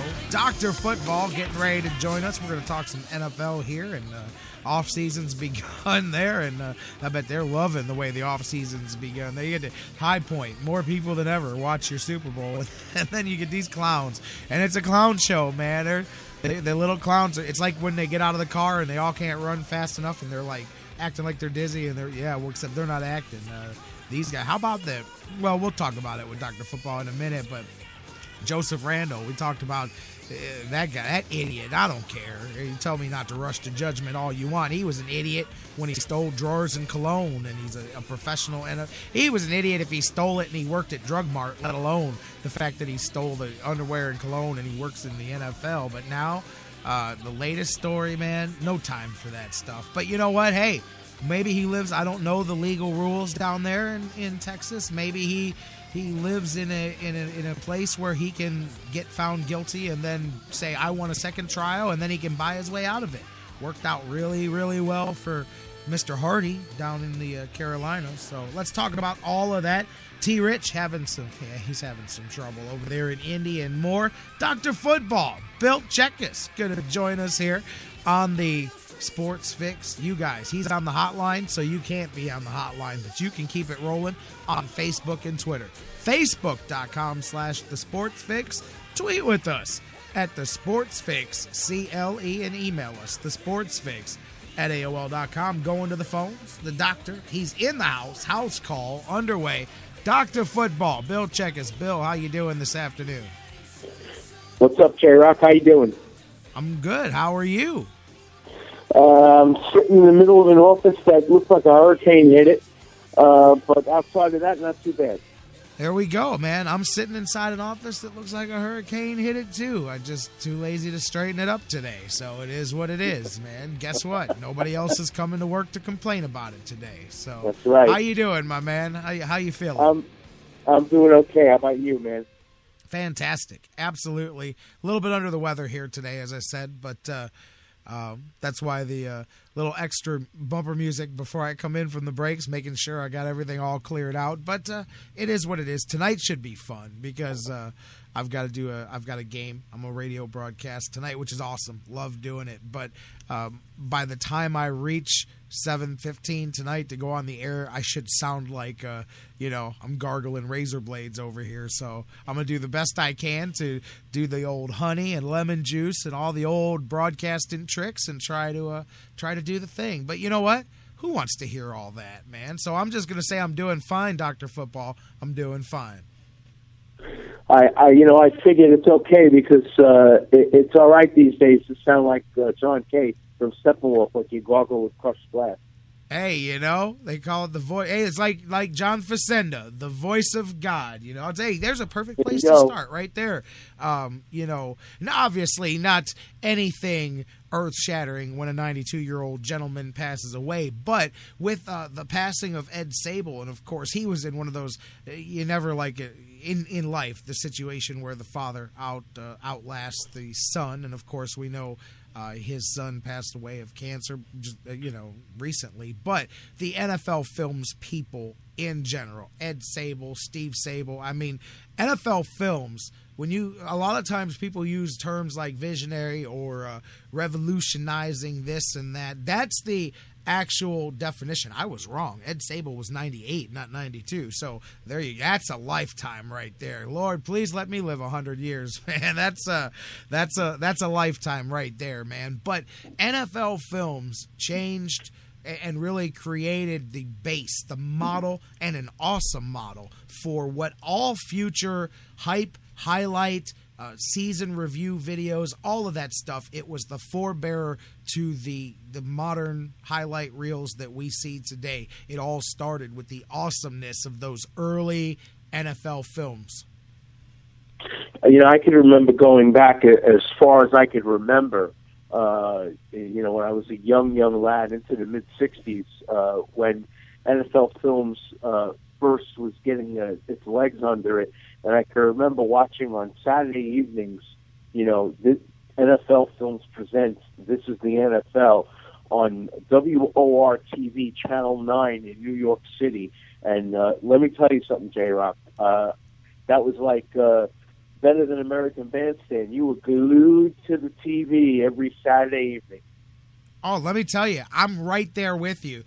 Number one, the blooper reels, because I mean they did all kinds of stuff that was never done before. I remember getting those were so cool. This is the era where you didn't go to Family Dollar and there's 800 DVDs available for $1 a piece and all that. No, I mean you'd come across those occasional NFL Films blooper videos. Those were like the coolest, my favorite things to watch when I was a little boy, man. You'd have that NFL Films music in the background, and then it would be the fumble Rooski reel where it's the ball just slipping all over the field and all of the snaps in slow motion that go over the guy's head, and you see the look in his face as he follows the ball. Those were awesome. Now, that, like I said, that's what we get every day. Like, if a guy makes a blunder, you're going to see it 50 times by 7 o'clock, But back then, they created that. I mean, there's so many things that they did, not just in the films, those, like you said, This is the NFL. I remember I used to love finding those randomly on television from time to time when you'd flip through, or when you'd make your subscription to Sports Illustrated and you'd get an NFL Films video that came as part of your sign up, or sometimes you got the football phone, sometimes you got your team's highlight video and you would watch like the Browns highlights but set to, and it looked so different when you got those line shots of the offensive linemen breathing smoke, and you would see the game. I love, to this day, I hate the drive and the fumble, but I could watch those NFL Films versions of those games. They're awesome. I mean, because they're able to capture what a game, the story, the emotion, those excellent different camera angles and all the things that you don't see. I mean, they really did revolutionize it for everything. And they added the mics on the players, and they added all the slow replays. Like I said, the blooper reels, different camera angles from the reverse end zones. All of that stuff all came from the minds of the Sabols. Yeah, and what they did for us in the business, being able to catalog and rewatch these historic moments that we've seen the past many years. You just can't. There's nothing that comes close to it. It's just what they did was simply nothing short of amazing. And I mean, think about it. All of this that we're talking about started with this is where being a visionary comes from. They put up the rights for the 1962 NFL championship. Ed Sabol said, I'll do it for $3,000 and he won the bid to get the rights to film this game, and from that's it. Like, literally, history changed at that point right there. And like you said, man, there's nothing like, I still remember growing up. Maybe it's one of the reasons that I fell so in love with the game of football, outside of the fact that the Browns were very good during my childhood, which doesn't hurt either. But when you watch a guy as a kid, and again, maybe now, not as much, because you see so much hype. Everything, the regular commercials are filmed with such production values now that it's a whole different experience just to watch television. But man, to watch them and hear that voice talk about the frozen tundra, and you're watching these players steaming, and the way they could make it so romantic to talk about the violent shuddering of the tackle and all of the speed of just the way they framed the game, that really did. As in my childhood, those NFL films went a long way towards the reason that I fell in love with the NFL. Yeah, and for anybody that has the NFL Network, I suggest as they replay the episode of A Football Life with Ed Sabol and Steve Sabol on it this week, that you tune in and watch it. I've seen it a bunch of times, so I don't need to press record on the DVR, but it's something I highly suggest if you really want to learn about the inside of putting together a production of football broadcast. This is the show you want to watch. For sure. And I'll tell you what, NFL is glad that we've got something like this to talk about, because we could have started the conversation talking about all that. Man, I'll tell you what a way to start the offseason for the league in general, my friend. As you're listening to the Sports Fix, Dr. Football, J-Rocc here doing the thing. You come off a record high attendance and viewership for the Super Bowl, and then it's been nothing but one pothole after another here in the week and a half since for the NFL. Early on, one player after another talked about. All of a sudden, his name slipped me. The defensive tackle for the Packers that was just caught last week with 600 grams a pot, like 10, 12 pounds a pot, and almost $200,000 in cash. And how about Joseph Randle? By the way, earlier in the season, stupid, I don't care, there's no other word for it, gets caught with the underwear and the cologne, and then he gets caught in the fingerprint room dogging on, bringing up his teammates, and they're getting off of arrests and different things and putting them on there. It didn't do him any good anywhere. But now here, another situation with him over the weekend, in a situation with his girlfriend or fiance, whatever she is. Guns involved, drugs involved, children, infant children involved, 911. Another one of these instances, man. I mean, the NFL, since the season ended, they've been hit. Not that, I feel bad for them, but they've been hit with one thing after another on top of all of the investigations that they've got going on. They got 4 different active ones for various things against teams, but apparently some of these guys didn't get the point and didn't get the picture this season that the NFL is in trouble in the public relations world. Therefore, they're going to take it out on somebody here, because clearly some of these guys here in the last 10 days that we're mentioning now are going to have to feel the heavy hammer to make up for the lack of one earlier last season with Ray Rice and with Adrian Peterson. And so, but it just amazes me, man. This, it's going to have to. It's going to flesh itself out. You're not going to change anything overnight, but, the continued hand-in-hand NFL and the words domestic violence is something they obviously are not happy about at this point. And in the meantime, Goodell puts together a committee to examine the opportunities in L.A. for a team and a stadium, and they're not able to address this stuff, which, if you ask me, should take precedence over whether or not there's a team in Los Angeles.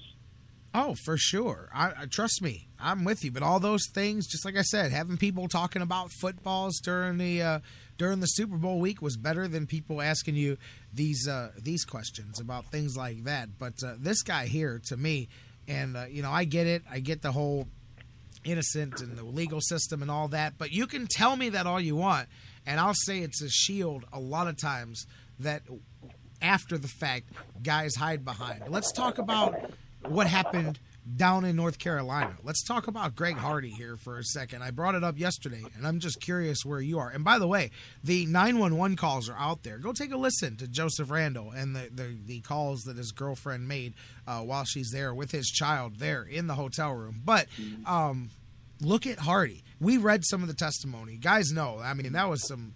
If you actually go and look at the details in that case, the facts that both sides have presented, some ugly stuff in there. The guy's found guilty, but because of the type of legal system that they have down there, he's able to ask for that legal verdict to be tossed out for him to get a second trial in front of a judge. And before that one can start, conveniently, the woman who was accusing him of everything has intentionally made herself unavailable for the trial because she's reached a financial settlement. And matter of fact, don't quote me on this part, but I saw a local news person down there, and I don't know if it's gone viral, but somebody may have actually literally caught her shopping while she was expected to be showing up for this thing. Or anyways, point being, she told them she's not testifying. She's reached a civil settlement. She is not going to say anything.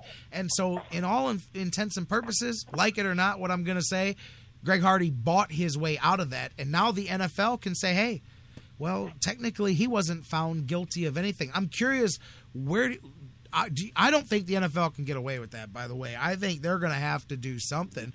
But how do you, when this guy's legal team, which is what it's all about nowadays, can go, hey, this man was found innocent, or he wasn't found innocent, but he wasn't found guilty either.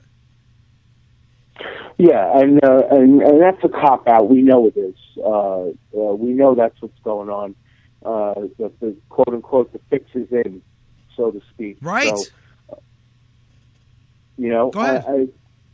And what kills me, Jerry, is that, again, people want to hold up professional athletes as role models. I may be in the media business, but I'd sooner talk about guys who do good, around the league, guys who do good for charity than guys like this. I'll tell you, though, that phrase, there's another one. Earlier I said this about salaries in baseball. Don't get me going on a topic I could do a whole show about, but I'm in that. I don't care, Charles Barkley. I don't care what you say. I believe you can tell me it's not fair, but I believe intrinsically you are a role model because of the place that you're in society. You can tell me it's not fair. You can say parents need to teach their kids not to look up to athletes. I get it, and I do. I definitely teach my kids that, man. But it doesn't change the fact that they do. It doesn't change the fact that intrinsically you are. You are an example and a role model to kids, to young men and women and everybody. I mean, that can sound, J-Rocc being all, he thinks it's the 50s and we're all, no, listen, man, that's the reality of the position you're in. I say the same thing about entertainers and all of them too. You can tell me you're not, and I agree that you shouldn't be, but you are, because you're what they see on their TV. You're what they strive to be in their real life. When people say Miley Cyrus should be allowed to be the dumbest whore in the world, she can go out there and do whatever she wants because people buy albums. I say you have a responsibility to millions of girls ages 8, 9, 10, 11, 12 who look up to you and go, I can be her, because guess what? That means I can be a whore if you want to be true about it, because look at what this woman is out here doing. And I'm not all fuddy-duddy. Listen, I'm all about entertainment and I get it, and I'm not looking for, sitcoms to have husband and wife sleeping in separate beds. That's not where I'm going. But you have, yes, Charles and Larry in the chat room, I did call Miley Cyrus a whore. I believe she's a disgusting individual because of the position she's in. She may not have asked to be a role model to children, but when you create your fame on a children's television show, unfortunately, you have to become a role model to young children. You may not have asked for it, but it's the price of fame. Charles Barkley may not have asked to be a role model, but it's the price of being the star power forward for the Philadelphia 76ers or whatever. So that drives me crazy, because I agree that you didn't ask to be a role model, and I agree that parents should tell their kids not to look up to you, but it doesn't matter what I tell my son. Now, he can believe that his dad's telling him the truth and all that. But I'll tell you what, if Drake says it, my kid doesn't like Justin Bieber, but if Justin Bieber says it, or Miley Cyrus, if that's your thing, or LeBron James, or Johnny Manziel, or whatever it is, guess what? Kids all over think it's cool to spend every waking hour partying if you become famous like Johnny Manziel. They think it's cool. It's what you're allowed to do. You know why? Because they hear people continue to say, well, he's allowed. He's perfectly allowed. He's a grown-up. He's allowed to go out there and party every night.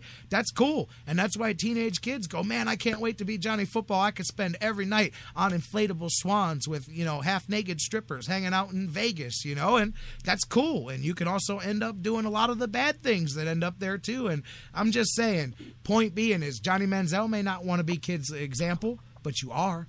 So deal with it or go work at Walmart. So anyways, I could keep going about that. But whenever you say role model and athletes, I go, listen, you didn't ask for it. I understand. I totally understand that. Doesn't matter. Comes with the territory. That's right. It's now thrust on you, so you have to behave in a certain way, whether you like it or not. And obviously that's something that young Mr. Manziel hasn't learned quite just yet. Well, I wasn't even in any way.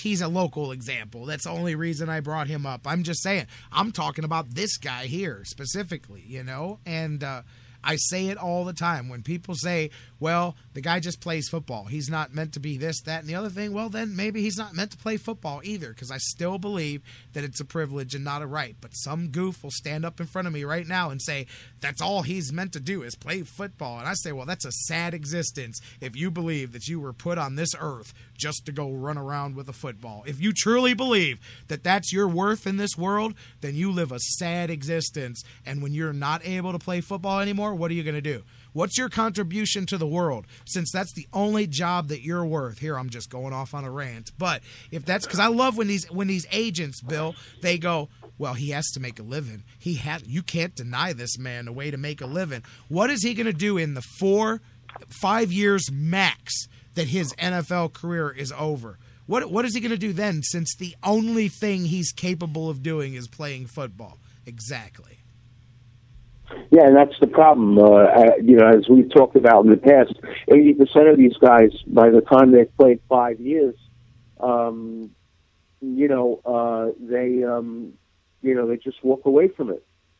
I'll tell you what, man. I mean, seriously, you know what the difference is? When Joseph Randle's not in the NFL, maybe he shoots his girlfriend because he doesn't have to protect his career, instead of just taking it almost to that point and then convincing himself that he has to protect his career. That's what happens. That's what happens when their 4 to 5 years is up. They become a story of the former football player who this time went too far and killed somebody, or went too far and did this, did that, did the other thing. So whatever. But you hit the trigger word, Bill. You said role model. I said, wait a minute. Let me get going. And you know what?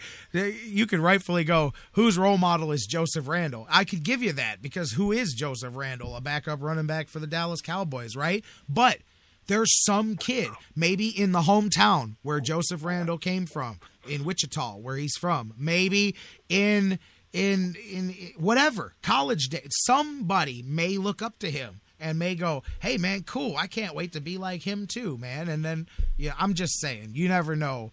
And that's the intrinsic responsibility that comes with it. The minute you put on a jersey, collect a paycheck. And if you don't like it, that's cool, man. Like I say, welcome to Walmart. How can I help you? I'm just saying, man. I'm just saying. There's jobs available, brother. It's funny because I met a guy a number of years ago when I was still teaching back east, and he was a pretty big guy. He was about 6'6" or 6'7", and he was a school safety officer, a school policeman at one of the schools I was teaching at. So we had started a football team, and he had come to me and said, I'd like to volunteer my time, after school to help you out as an assistant coach. And when I found out that he had played for, the University of Miami and briefly had played in the NFL, I said, how'd you wind up here? And he said, I didn't pay attention. I didn't do what I was supposed to do. And I found myself out of football with a college degree and no job. Yeah. You know, I mean, again, I know there's some people going, well, this, that, and the other thing. I'll leave it be. Yeah, you guys know where I'm at on that. I shouldn't have went off on that rant, I guess, but that's what I do here. So occasionally I get fired up. That's one of them. I think that's one of my biggest hot button ones right there is when people start getting me. And you know what, though? I was never that guy before. You talk about perspective. My buddy, Raymond Rowe, he's a wrestler for Ring of Honor, travels the country performing and kicking some tail, representing Cleveland. But he put up a quote on Facebook. He's one of those perspective guys. He always has the deep quote of the day. You go, man, that was deep when you look at his stuff that he puts up. And he said, proper perspective is everything, and it really changes everything. And it's so true because you get me at the beginning of my adult years. They're no role models.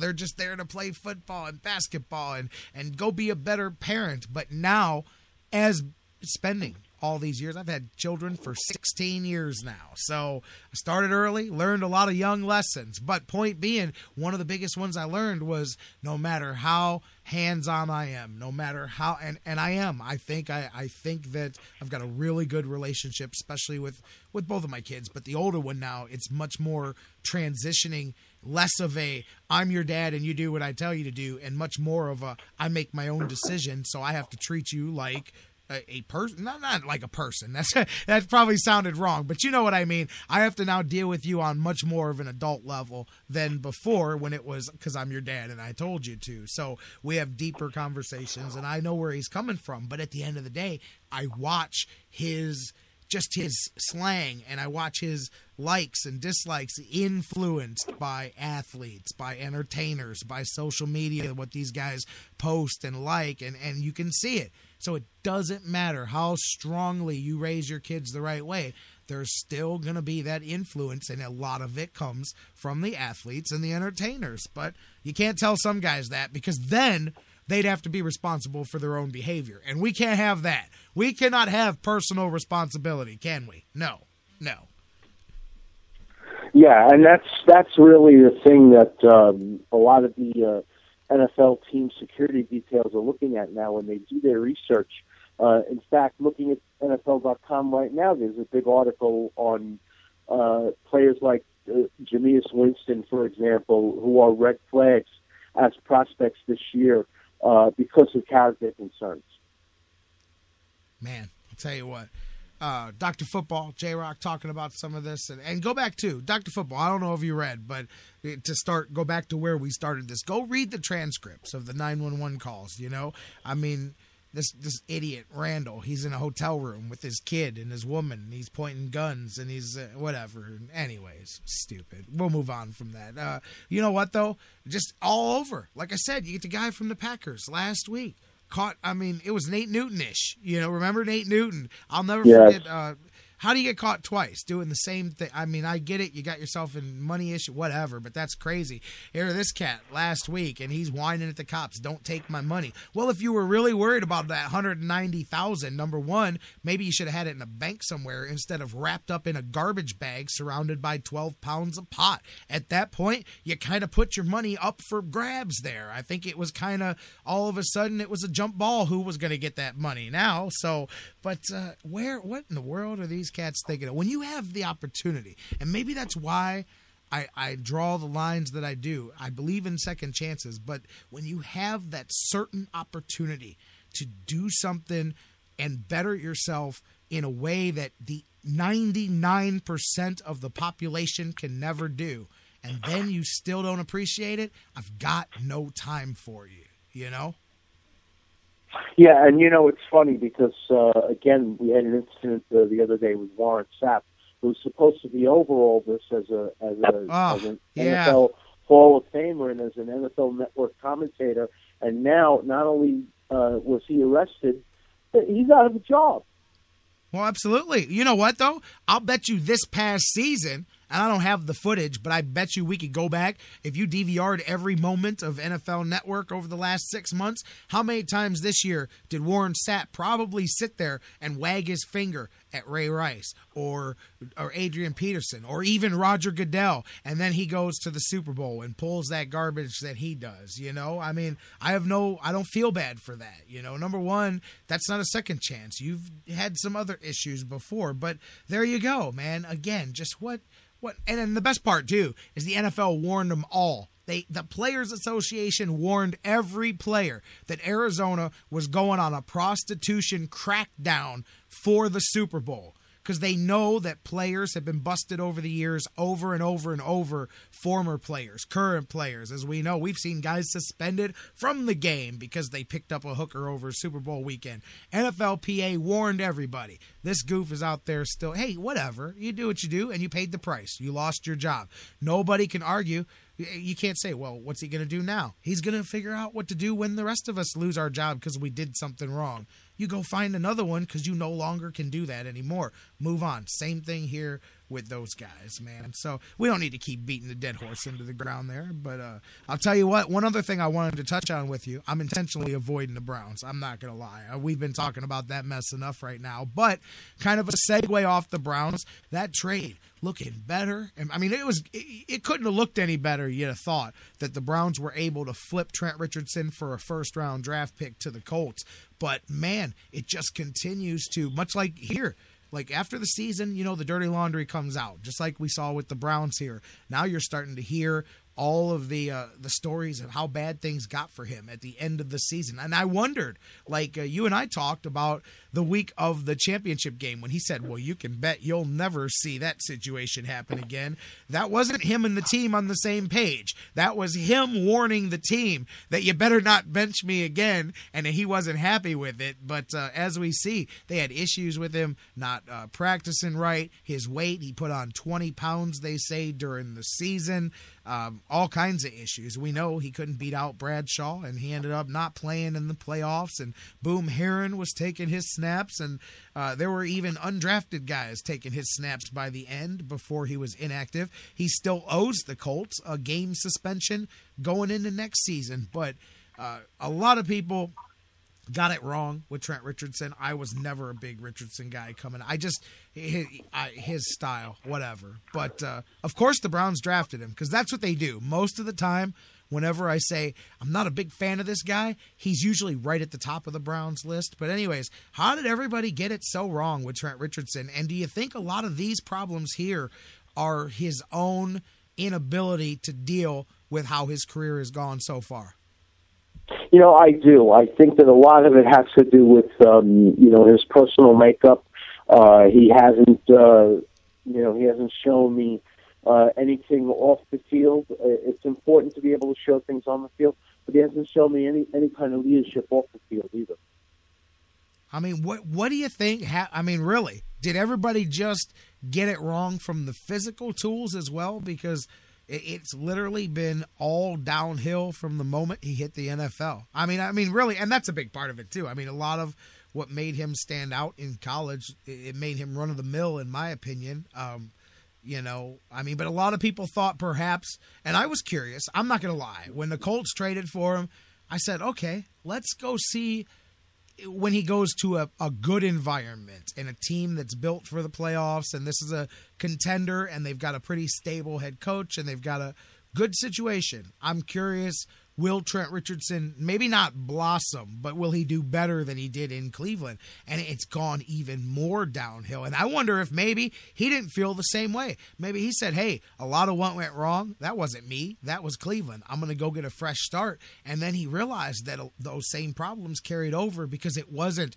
just Cleveland's problem. It was you. And these are issues with you, whether it's conditioning, whether you just don't have that next level speed, whatever it may be. I think that is what got him, because I think he felt the same way, like I said, a lot of media did, was, all right, blame it on Cleveland. Trent Richardson will go have a chance to shine now. And then when it didn't happen for him, he started to go, what is going on? And then obviously got in his own head here. But buyer beware for sure. And I guarantee you, he is in draft lore as the legacy of the last running back that will ever be taken that high in an NFL draft again. Yeah, well, there's a lot more to that than meets the eye. As teams' profits shrink, teams come into the draft thinking that they're not going to go out and draft a skill position player.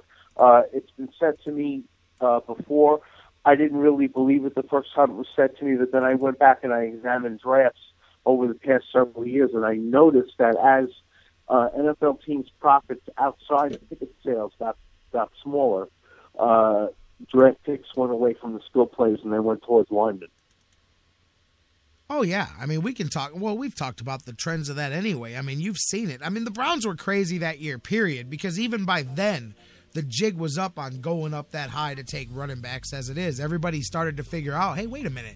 There's examples all over the league of third round, fourth round, fifth round, undrafted running backs who get the opportunity and go out there and shine. I mean, I remember that because I remember doing a broadcast live the night that TRich, that infamous the TRich and Brandon Whedon draft. I'm telling you, that one's got to go down in history as definitely worse than Farmer's first draft because while Farmer may have got the first round screwed up, and the jig is not up on that, by the way. There's only one season. You can't exactly judge a draft class after one season. And to me, it takes 3 seasons at least before you can really start to judge it. But the early results on the rest of his draft is pretty good. So, but man, you can't say that about the Richardson and Whedon draft. You just go, man, really?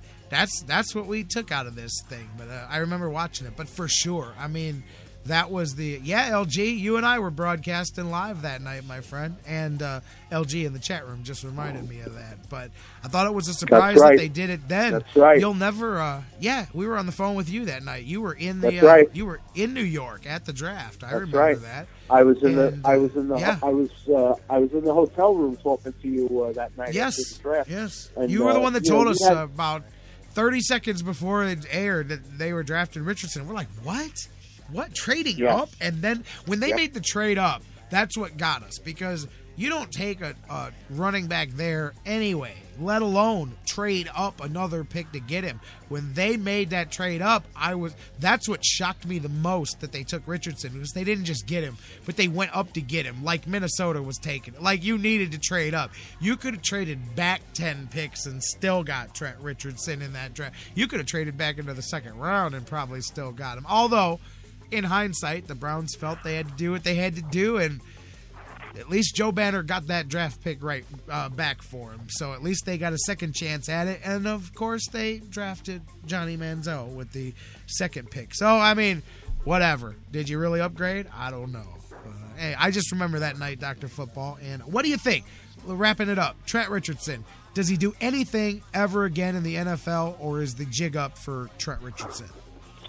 I think that's it. I think he may have a better career at this point, either in the CFL or the AFL. It's a shorter season or a game like the indoor game with more offense or, I don't know, a longer field. I don't know what else we could do for this guy, but there has to be something. We can't create a league just for him. He's a pass-catching running back, like you said, maybe the AFL. Hey, Gladiators, I got an idea. I bet you the Indians have a couple dozen, before they ship them off to a third world country like they do with the old T-shirts, get a few of those unfinished business T-shirts, right?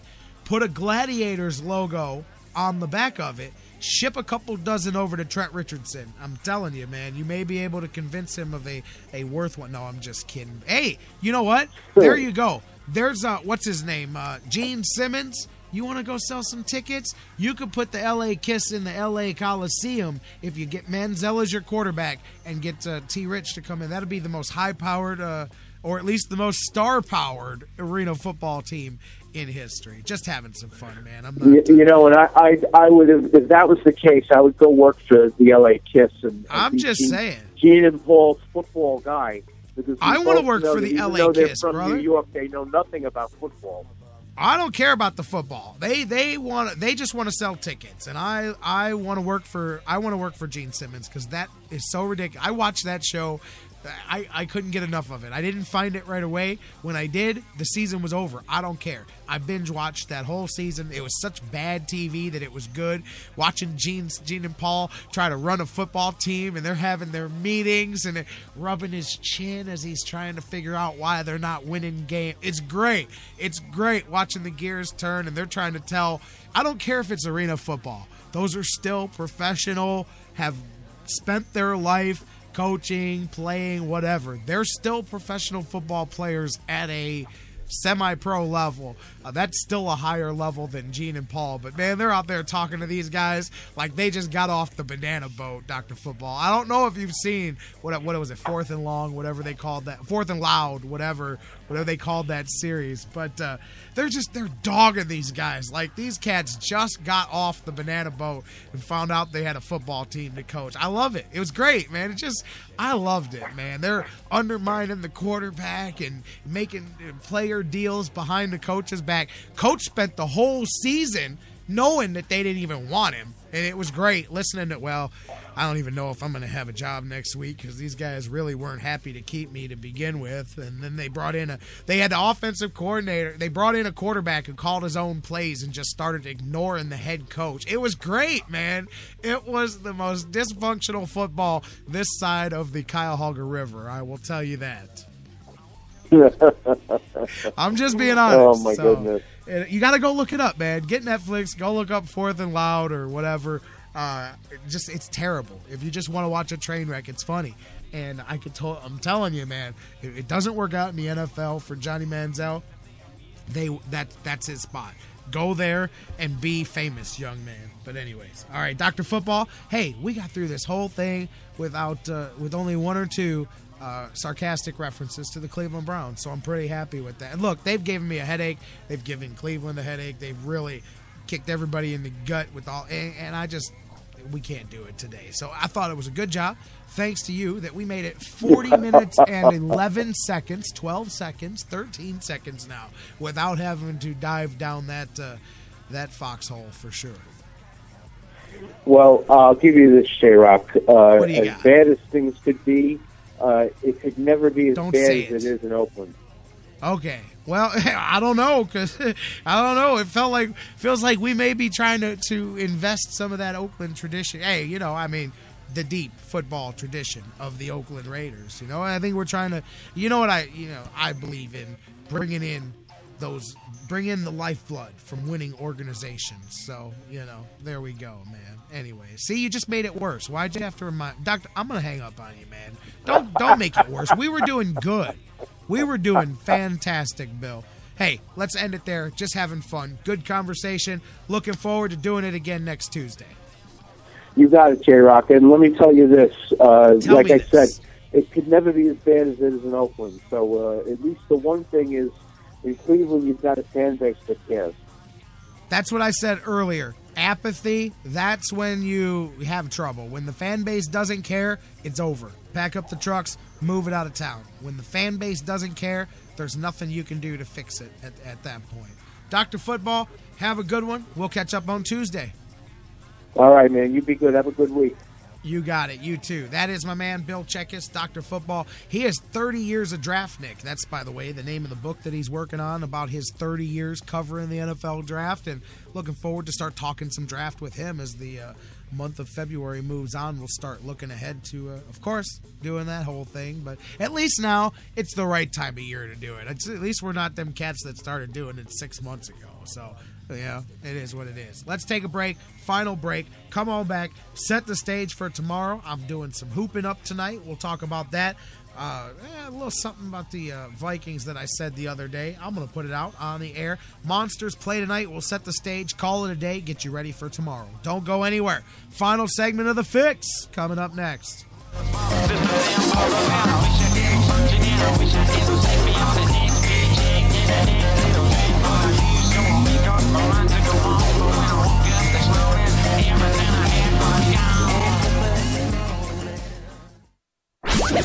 When it comes to Cleveland sports, we go from "You can't touch this" to "I can't watch this." So listen to The Fix. It's easier on the eyes. Guys, want to take just a second as we head into this break and remind you about the official business printing source of the Sports Fix, our friends at Signs and Ship. Signs and Ship, I'm telling you, Chris and Pam, they've taken care of me since day one, and they can do the same for you. Whether you're a small business that's already been established and you're looking to grow to that next level and expand your business, or perhaps you've got an idea that you just know is going to be a great business and you need to figure out how to brand it and how to promote it and put it out there, Signs and Ship is the place for you. If you need a logo, they can create one for you. They have a fantastic graphic designer.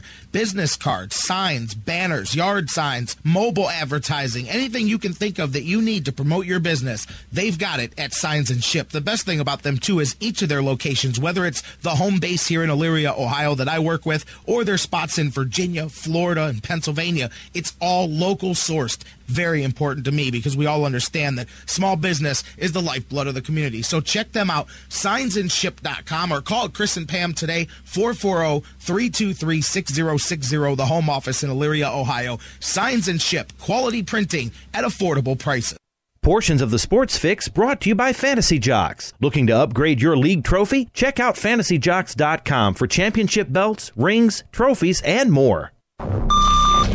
Fantasy sports lovers, you put so much time, hard work, and effort into playing week to week that it quickly stops being a fantasy and starts getting real. Real time spent making real decisions, creating real victory. I'm the greatest man in the world! And when the smoke clears, you want to show off those victories with a real prize.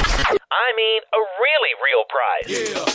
Nobody does that like Fantasy Jocks. The crew over at Fantasy Jocks have beautiful, high-quality, and heavy-duty championship belts, rings, trophies, and so much more for all your fantasy sports needs. The trophy's 12 feet high, and it is glorious. Football, baseball, hoops, you name it, they have it. Plus, they have awesome draft kits and party supplies to make all your preseason activities the envy of everyone. If your league needs a ring, belt, or trophy, or you want to upgrade what you already have, there's literally only one place to go. If you're going to be a fantasy jock, do it right. It's mine, the most magnificent belt ever created, and it's mine. With America's fantasy sports superstore, fantasyjocks.com. Sports Fix listeners, like us on Facebook today. Facebook.com/The Sports Fix. Hey, everybody. Listen up. Listen up, guys. Hey, guys. Listen up. No one should ever hit a woman. Not their wife, not their girlfriend, not their date. No woman should have to fear violence. Especially not from someone they know and trust. But that's the reality for too many women. We have to change it. It's up to each of us, because even one is too many. Violence against women hurts all of us. Growing up, I was ashamed and afraid of my father when he abused my mom. The worst abuse of power is when a man raises his hand to hurt a woman. We all have to take responsibility. So if you see someone threatening a woman, step up, speak out, and get help. Dating violence hurts all of us. So step up and help end it. Because one is too many. One is too many. One is too many. One is too many. End the violence. Because it's wrong. Because one is too many. Hey, this is Antoine Jameson, and you listen to the Sports Fix.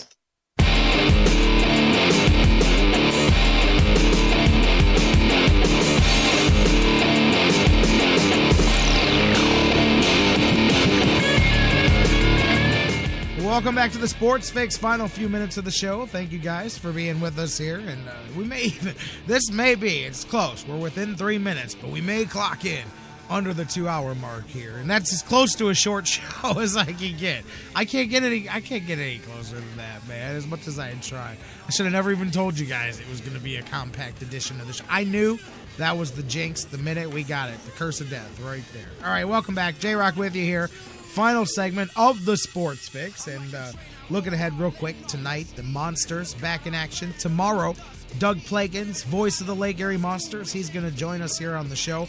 Monsters currently 11th in the conference. They have 49 points, finding themselves just 3 points outside of the final playoff spot, and they're within a handful of points of literally within 9 points of all of the bottom 4 playoff spots. So actually of the bottom 5, everything outside the top 3. So Monsters have their future in their hands here, and it continues for them tonight. They've got a back-to-back coming up here. They've got Charlotte at the bottom of the conference. They're 14th in the conference here.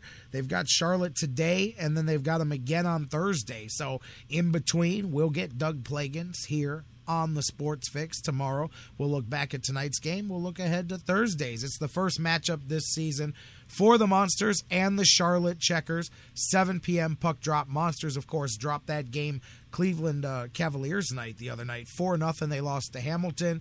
Charlotte lost their last game Saturday. They played Chicago, dropped 4-1 to the Wolves. Monsters are hot, 7-2, 2-0 over their last 11 games. Charlotte coming in cold. They've lost 4 straight, and they're 1-5, 1-0 over their last 6 games. 2 teams split the 4 games last season, so we'll see what happens tonight. Ben Street had a 5-game point streak snapped for the Monsters the other night. He had scored in 3 straight games before then. Let's see what the Monsters do. Meanwhile, Chad LaRose on the other side for the Checkers. He's played 508 National Hockey League games for the Carolina Hurricanes. Has 180 points up on that level. He'll be playing for the Checkers. Monsters, Checkers, first of 2 in 3 days tonight at the Q. Doug Plagans joins us tomorrow to break it all down. John McMullen from the Sports Network will be here tomorrow talking NFL. We'll talk all the latest with him, pick up on some more of the stuff we were chatting with Dr. Football about today. Dan Wismar from the Cleveland Fan, he'll be here tomorrow. He hit me up during the show actually this morning, but I had already saw this, was going to talk to him about it here. We talked a lot on Monday's show yesterday about Mike Weber and Stan Drayton leaving Ohio State and all of the brouhaha that was around, but nothing comes better, I say this all the time, than getting it directly from the horse's mouth. Mike Weber broke his silence yesterday on Twitter, congratulated Stan Drayton for going to the NFL, talked about how excited he is to have Tony Alford as the new running backs coach. He also, I have no idea where that's coming from. Let's go ahead and shut that down there. Those auto plays will drive you crazy. And then he also sent out a couple of other tweets about the situation and other people being concerned for him, because there was some talk about him wearing a Michigan shirt to practice the other day when he was working out, and then all of a sudden people went to town on social media, so he answered that as well. He said, I apologize for simply wearing a t-shirt to work out in. I didn't make a statement. I didn't even know I was going on social media, so y'all can stop judging me now and talk about something else. So it appears to me that this young man is happy with the decision that he made, even with the changes, and was probably more aware of what was going on during the process than some of the media would want to make it sound, and make it sound like he just pulled a completely disingenuous move there. But we'll talk some more about that tomorrow. We'll talk some Buckeyes, hoops, and football, and talk about the Indians and the Browns and the Cavs. We'll do all the things we do on Wednesdays with Wismar when Dan Wismar joins us tomorrow on The Fix. All right, guys, speaking of joining me, do it tonight if you're into the whole basketball thing. It's a low-hanging fruit here. Slow sports night tonight. So come on over to 1330 a.m. Or if you live all the different places that you listen to the Sports Fix around the world, you can go on TuneIn, just like you listen to the show perhaps on TuneIn. Go to TuneIn and look for 1330 WINT, or you can go directly to WINTradio.com. Either way, 1330 a.m. on your local radio dial. Search for 1330 WINT on TuneIn, or you can go directly to WINTradio.com. I've got a good one here tonight. We're in the home stretch. Most of these schools in Ohio have 3, 4, 5 games tops before playoffs start happening. West Geauga visits Eastlake North. I'll be calling it. It's the game of the week on 1330 a.m. So, again, join me tonight, 1330 a.m. or WINTradio.com. Tomorrow, can't wait. Speaking of hoops, I'm going to wrap up with this. I said this on Twitter the other day, but I want to make sure that I formally, officially say it here on the air, as the Vikings had a couple days off here this week. I made the prediction Vikings not only going to make the run through the regular season here, I think they're going to finish it off with a regular season Horizon League, but I don't really care about that. They're going to win the tournament. They're going to host the tournament. Remember, top 2 seeds host the Horizon League tournament all the way through.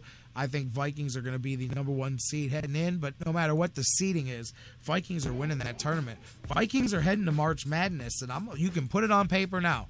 they're going to be that low seed that wins a game in the opening round. I don't see a big crazy run, but I can definitely see a first round. Hey, I could even see perhaps slipping into the second round there. But I'm going to tell you now, this Viking squad is built for March Madness. They can get hot behind the three, they can rebound, and they play Coach Waters' defense, man. And they're one of the hottest teams in college basketball since they had their troubles at the start of the season. I'm telling you now, every year, 5, 6, 7, 8 different mid-majors pull several upsets in March Madness. This year, no doubt in my mind, Vikings can be one of those teams. It's not even anything in my mind that's that big of a stretch.